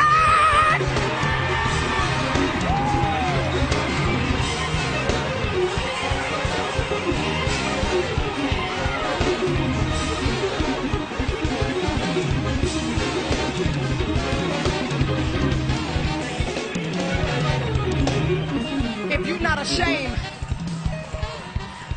and I know you probably standing next to some people that probably really ain't moving, but God said if you're not ashamed of Pentecost and you break out and give God a holler, your relatives will feel it in another state.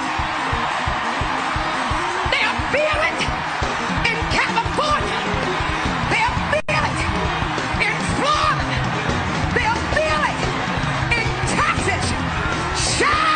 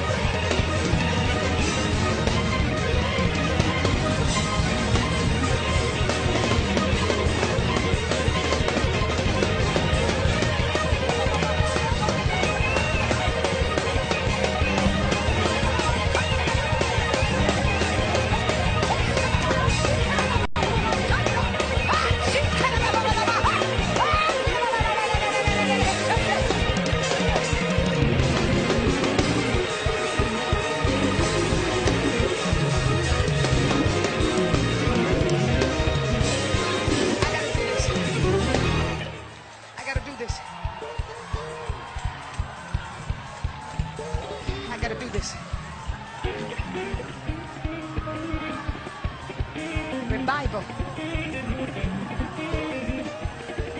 Camp meeting. Camp meeting after tonight will be known as the International Revival.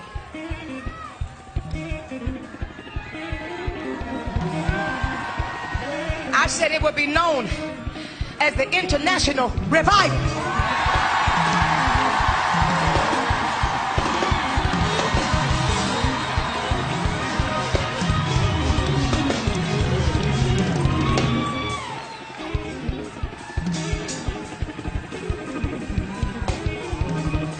I got to do this. I got to obey the Lord. I got to obey the Lord. The Lord spoke this to me before I come through that door. Prayer was intense about this meeting tonight. The warfare was intense. But I kept travailing through. Because I knew God had given me this word, Mother. I knew He had given me this word.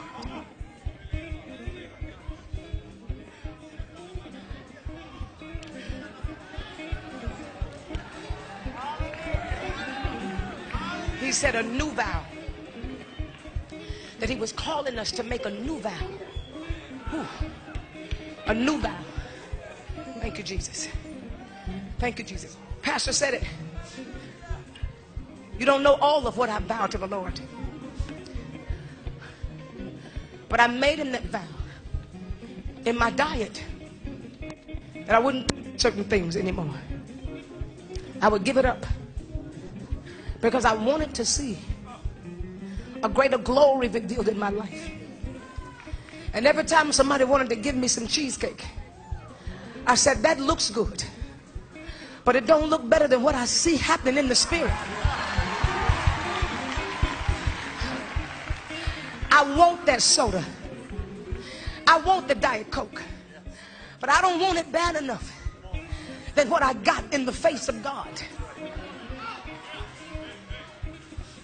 In this building, before I came out here, the Lord spoke to me and He said, this is the reason why we have to go through so many changes because, like Pastor said, Pentecost had dried up in the church.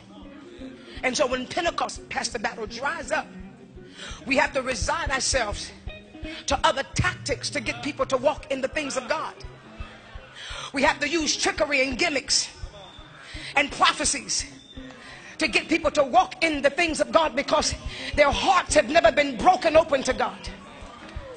The part of that scripture about the tabernacle, where did Perry go? Did he leave? Where's Perry Stone? He had to go.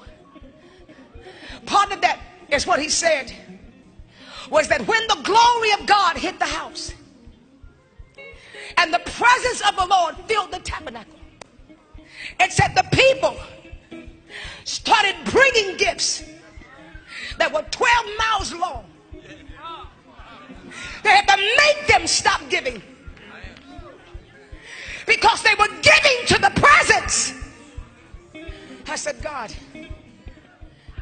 before I walked out the door, he spoke to me about people in this building, pastors in particular. There are 100 persons in this building that pastor and I are supposed to touch, that God is calling you to give $1,000 seed offering, and he wants you to run and give it. Not think about giving it, but run and give it. Run now and give it while it's on me. Pastor, can you come and sit right here on the side of this platform? Pastor, if you will sit there for me. I want you to hurry. If you're running this way, raise your hand. Come this way. Come to Pastor. Come to Pastor. If you're coming to sow that $1,000, hurry up. Because God said there were 100 people in this building. He has earmarked you.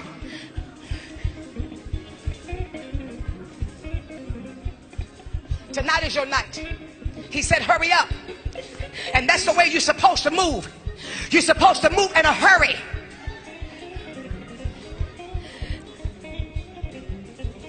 It's supposed to go in Pastor Parsley's hand. Hurry. Bring your checkbook down here and write it while you're running. Because God is on us.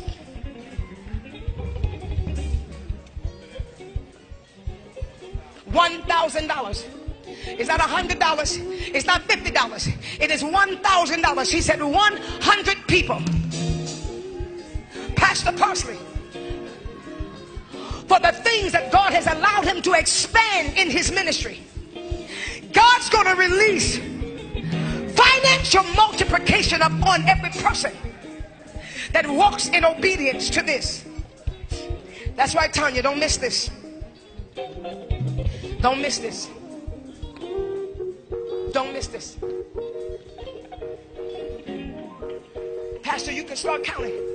100 people, he said, that will sow $1,000 seed offering into his hand. Hurry up. Hurry up. WHC. Make the checks out to WHC. Hurry up. 100 persons.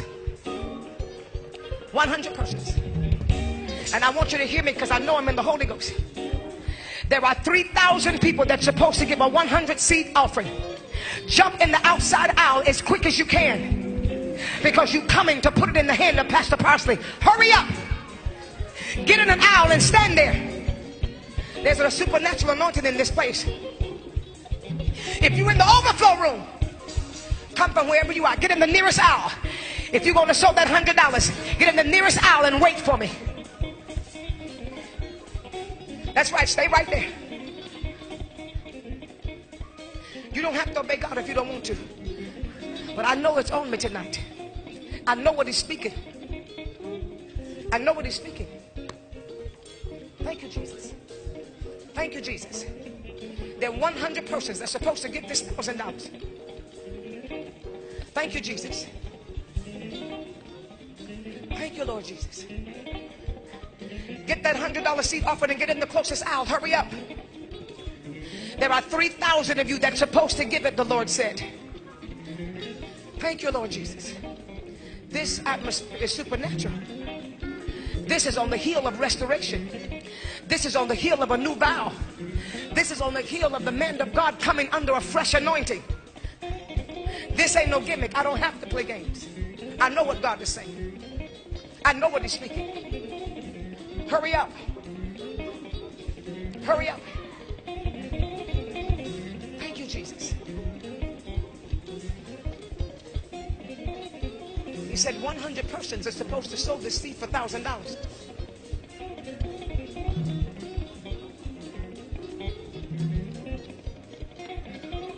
You're going to put it on your credit card. Put it on your credit card. 100 persons are supposed to sow this seed for $1,000. Some of you say, I ain't never done that before.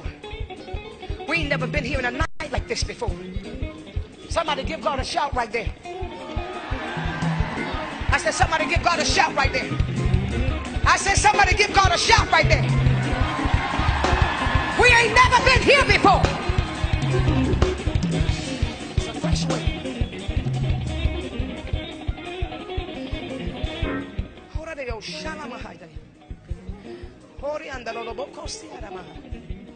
Thank you, Jesus.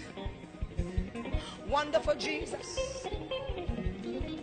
Wonderful Jesus. Wonderful Jesus. Wonderful Jesus. All those people that's giving that $100 seed, come to this side of the room. Just keep moving to this side of the room. Move to this side of the room. Hurry up. Hurry up. The Spirit of the Lord said you're in here. He said all 3,000 persons is in this building.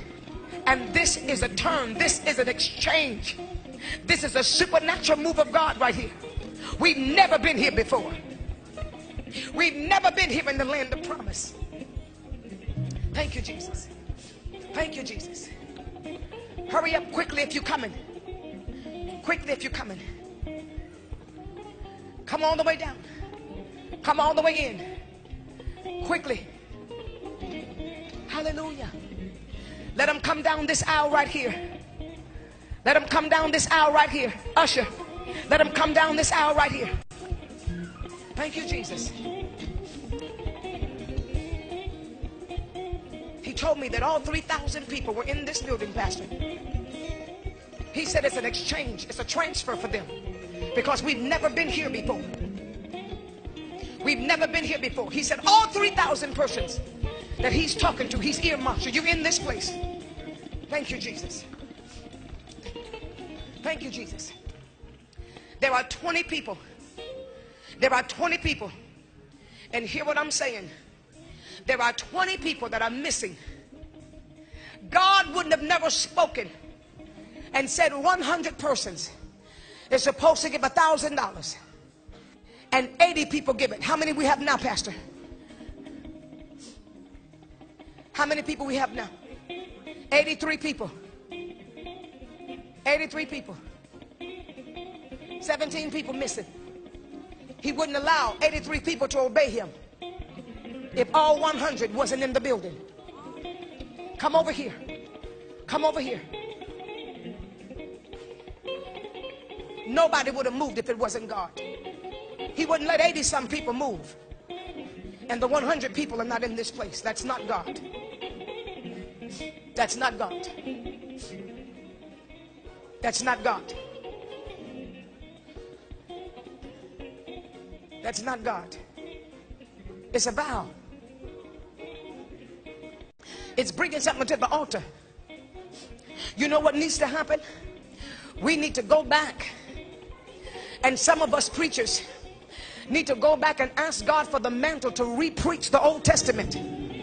Because in the Old Testament, they brought cereal offerings. Offerings was a part of it. Offerings was a part of the sacrifice. It was a part of the service. They did nothing without an offering. They brought meal offerings. They brought repentance offerings. They brought sacrificial offerings. They never stopped giving offerings because it was a part of the sacred worship. Thank you, Jesus. To us, it's just money. In the Old Testament, they did nothing without a sacrifice. Nothing. Nothing, my sister. Nothing. They never went to the temple without bringing something to the Lord. Every time the Lord did something for them, they offered a sacrifice. Every time they wanted God to do something for them, they offered a sacrifice. Every time God did something for one of their relatives, the spot that God did it in, they would build a sacrifice. In the Old Testament, it was all about giving to God.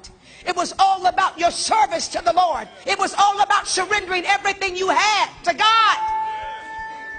Holding nothing back. Holding nothing back. How many do we have? 103. I know God is not a lying God. He's not a lying God. He's not a lying God. He's not a lying God. Don't hold it. Don't hold the seed. It ain't worth it. All these people that's sowing this $100 seed, he said 3,000. Don't let the devil trick you and take it home. It could be your last, but that's the seed he calling for. He calling for you only. Somebody tell God thank you. Come, put it in the man of God's hand. Put it in his hand. Put it. It ain't going in the offering basket. It's going in his hands. Because the Bible said in the Old Testament, did he not say it, Pastor?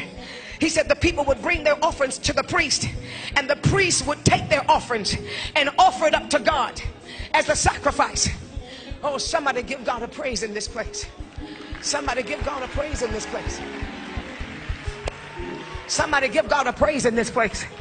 You don't know what's happening. You don't know what's happening. Let me give you the prophecy right quick, and maybe I can get you to praise him a little better. The 5 a.m. prophecy that went forth in the building this morning. I looked up and I saw money raining from heaven. And God said this was a day. This was a day that supernatural land and supernatural buildings and supernatural churches will be given to people. You don't hear what I'm saying? He said today was the day for financial independence. Somebody better give God a shout in this place. Somebody better give him a shout. Thank you, Jesus. Thank you, Jesus. In all the years that I've been doing prayer, the Lord has never arrested me about finances. I would just pray about what God was giving me today. From the time I hit the platform and started praying, he said the door was open. He said today was a day on the 4th of July that he chooses to turn the finances of the people of God around. You don't hear what I'm saying to you. He said I looked up and it was raining down money. God said this is a supernatural day, that he has already supernaturally provided things and plans that you have, that you've written down and never told anybody about. Your divine connection happened today. Your financial breakthrough happened today. You better give God a shout in this place.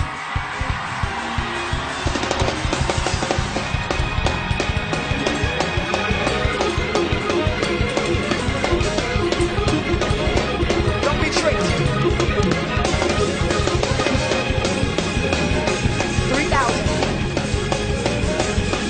3,000 persons. If you can believe God.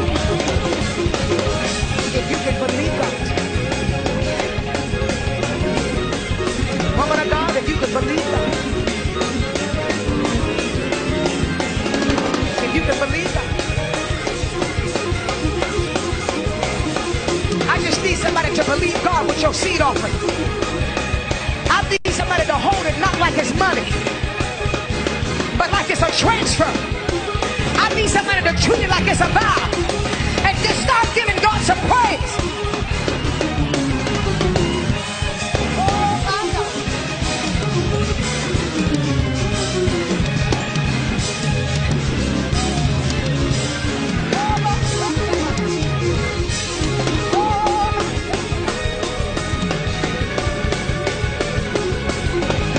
And it is so. When you get to the man of God, release it into his hands. You're not giving it to him, you're releasing it into his hands.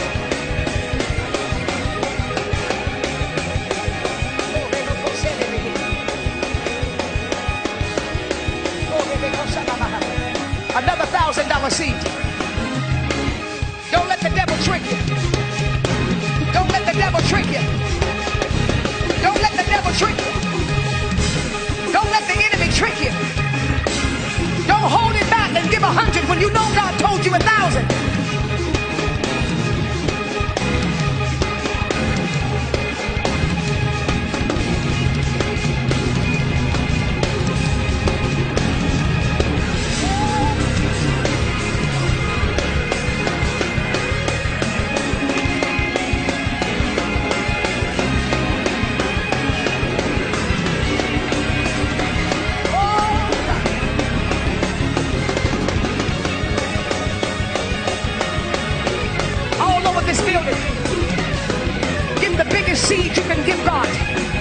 and get in the line.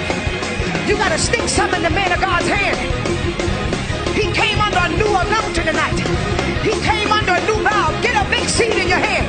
Get the biggest seed you can and jump in the line.